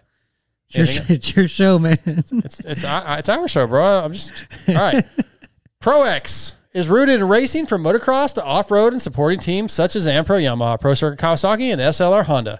They have been supplying quality components for almost 50 years, from complex jobs like an engine rebuild to simple maintenance, including filters, chains, sprockets, and sprockets. ProX aims to bridge the gap between OE quality and affordability. Find ProX at your local dealer or visit prox-usa.com. You can also find them on Instagram. If you look at my Instagram, if you follow me, I just posted, I think yesterday or the day before, I got chain sprockets and some oil filters from those guys. So I sent out to get some stuff that I needed for the Yamaha. Came right away. ProX.com. Highs and lows. I'll go ahead and knock mine out real quick. And we got a couple from some listeners. My high is that I'm starting to finally feel better. My ribs aren't hurting right now. I think I can ride Thursday. And I'm really excited about going to California, getting to go hang out with Amber finally. It's been a while. So that's my highs. My lows, my daughter had a surgery yesterday. She's okay, but it just kind of sucks seeing her suffer a little bit and be uncomfortable and be in pain. And that really sucks. Anybody they love knows that. And just the fact that I haven't been riding has been a low, and Jet's dominance is a low. Those are mine. Scotty? I will say that my low. Brandon just sent me a picture of his spine, the X-ray. It's awful. Ugh. Yeah, it's bad. Well, I'll show you guys afterwards. I'm not going to post that. And if he wants to post it, it'll be up on his social. But anyway, I'm sorry. My lows is just. I mean, I know it's not. It was typical of Indianapolis to have like the kind of rutted, degraded track, but and I know that was expected. But at the same time, like this year has just, it seems like every track has been that. I watched a race from 10, 15 years ago, and it was like hard pack and almost dusty, and like they were scrubbing and they were going so fast. Yeah, I think you said what? It was like 09, yeah. Houston? But you can go watch some of those. Sure. I challenge our listeners to go watch even from like 12 or 13. Like, I don't know the evolution of the 450. I guess. Anyways, that was my low. Is just seeing a rutted track where we're not seeing like full speed racing. Mm-hmm. I'd say my high is I'm going to use the same as I did in my clutch performance. I'm going to say McAdoo getting the win, taking the championship point lead. Mitch Payton and the Pro Circuit team leading both championships. That hasn't happened in a long time. Just kind of cool to see PC get for now have the red plates. Okay, I got a few Jeremy? personal highs. Well, first one is first time me and the wife got to go out after 8 months with no kids. Yep. Got to go do some grown up stuff, I guess you could say. Wow, chicka wow, wow. Dip in the dog. You know what that means. Dip in the dog. And then finally got on the group chat with you guys. Yeah, I went ahead and added you. But you have to be disgusted by the green bubbles. It's so bad because I have green bubbles. Oh, I know. That's the low. Certain things don't work. That's what I told them. Green bubble lives matter. Yeah, they don't though. But yeah, I guess that really wraps up. I've had a pretty good high on the week. So was your low the green bubbles? Yeah, honestly, yeah, I've had an exceptional 5-7 days, and I haven't had a low. So my granddaughter turned 3. That was a high. Her birthday. That was cool. Oh, that's awesome. Yeah, that was good. That's real awesome. All right, Shane Bagley. Your grandpa? Yeah, bro. I'm a pops. Your pops. Shane Bagley sent in, and Bama is over, and it's Indy week, so this is leading into Indy. Highs. I'll be attending Indy. He did go. Live Pulp Show Friday night and Triple Crown Saturday. Those were highs for last week. And low track design at Bama, I would assume, obviously. Swing and a miss on the rollers. Whoops, would have been fine. That's from Shane Bagley. He sent another one. So maybe I read that one last week. I'm not sure, but he sent another one, a current one. Highs, getting to chat and get AC's autograph in the pits. Rumors are he will retire. Such a nice dude. I never fully appreciated his career until he was while he was younger. Guy's the best. A great human. Low, when Jet is on, it's painfully obvious nobody can touch him. He flows with the bike under him like it's a BMX race. It's like the bike is weightless. The boys better get a new level or the next couple years are going to be boring. Those are our ProX highs and lows. Let's get into the EVS picks for Seattle. And I told you earlier, we're going to do 250s this week just because we're going back to the West Coast. We'll kind of change it up a little bit. I was actually this is going to be the 1 week I just went ahead and picked Jet. Yeah. That's another reason. Let's just move on. But all right. Over the past 39 years, EVS Sports has established itself as the leader in innovation and technology when it comes to designing protection gear for today's motocross riders. Athletes like RJ Hampshire, Kyle Chisholm, Freddie Norn, Axel Hodges, and Travis Pastrana all wear EVS when they ride, race, or whatever Travis decides to do that day. So check out evs-sports.com. Use the promo code VITALMX30, all caps, to save and gear up like the pros. Go check out some of the new Access Web Eclipse knee braces, or even just get you some of the TP199 or Slaco 96 knee guards. Love those things when I'm riding pit bikes. They're just really awesome. And even just for a minute, going back to the Blood Lubricants who brought Brandon and Hartranft in, you guys got to change your oil regularly. We all know that. try some Blud lubricants. I promise you, you will not be disappointed. You'll be surprised at how much better it is. It is a little bit pricier, but just go try it. Use that promo code. Reach out if you need it. Blud Lubricants, BLUD, bludlubricants.com. I trust it. I've been using it for years. I love it. Okay, EVS picks for Seattle, 250 West. I'm going to go RJ, Levi Kitchen, and Marchbanks. I think Garrett's going to be good. It is supposed to be muddy. Yeah. Garrett's a big old boy. He's been really close. He's had a couple mishaps that's cost him some podiums. So that's my podium. Scotty, what do you got for Seattle? I'm gonna go Kitchen.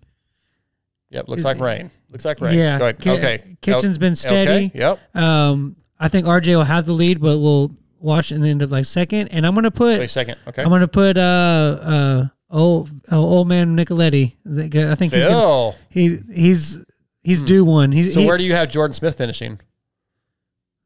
Interchange him or RJ will be second. Okay. Either one. Yeah. One of those would be outside the podium. Yeah. All right. Jeremy? This is tough. Is Shimoda pretty good in the mud? I mean, yeah, he's about I'm average. going to go on a limb here. Okay. All right, I'm going to go Levi Kitchen, Shimoda, and all right, I guess I'll go RJ. All right. Guys, send us your top 5. Send them by Friday. MotoXpodShow@gmail.com. Want to get your emails, and even if you have just questions, comments, topic you want us to talk about. I actually had a random an email that I wanted to talk about. We'll try to hit it next week, just to give you a heads up. Were any of us close this week? No, I don't think so. Let me go back. How did we not pick Jet? I did actually pick Jet, but then I think I was off. Yeah, I picked Jet. I went Jet, Kenny, Cooper Webb. That was pretty close. Yeah, it wasn't too bad. Scotty, you picked Cooper Webb, Jet, Eli. I was off. Yep. TJ said Eli, Jet, Cooper Webb, and then Jeremy wasn't on the show. So yeah, I was somewhat close. But anyway, MotoXpodShow@gmail.com. I got an email from somebody that was, what is something you have anxiety over? Like whether, I have a couple, so like that stress you out or whatever. We'll try to hit that next week. That's just kind of an off topic. Could have to do with moto, but could have to do with life. I like stuff like that. My list would be shorter. Okay. To do not things that didn't cause you. Oh yeah, exactly. But anyway, MotoXpodShow@gmail.com. Anything else before we wrap this thing up? Don't forget, giveahand.com for Alistair Dickert. Go support if you can. Anything else, guys, before we start closing this out? Yeah. Thanks for the YouTube chat for hanging in there with us the last few weeks. I know it's been rough. New high.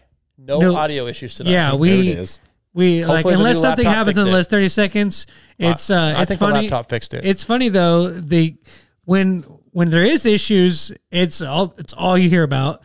And like there was from the Dark Side not paying his internet bill to having too much dirty pictures on there and all this. And then this week when it works perfectly, nobody says a word. So glad that we've gotten that fixed. Thank you to you guys for hanging in there. And for those of y'all that listen to us post haste on Spotify or whatever other platform you listen to, if you ever have a chance, check us out on YouTube. We have fun in the chats. It's a cool experience, and you get to see Darkside's pretty face on YouTube. So it's awfully pretty. All right. I want to thank Korie Steede, Brennan Hartranft, Drew Adams. I want to thank Race Tech and Yamaha Motorsports for being the presenting sponsors. I want to thank Guts Racing, FXR, X-Brand Goggles, ProX, EVS Protection, Troll Training, Evans Coolant, Blud Lubricants, Barnett Clutches. Guys, next week I'll be in California. Not sure what the show's going to look like. We'll let you know. We're out.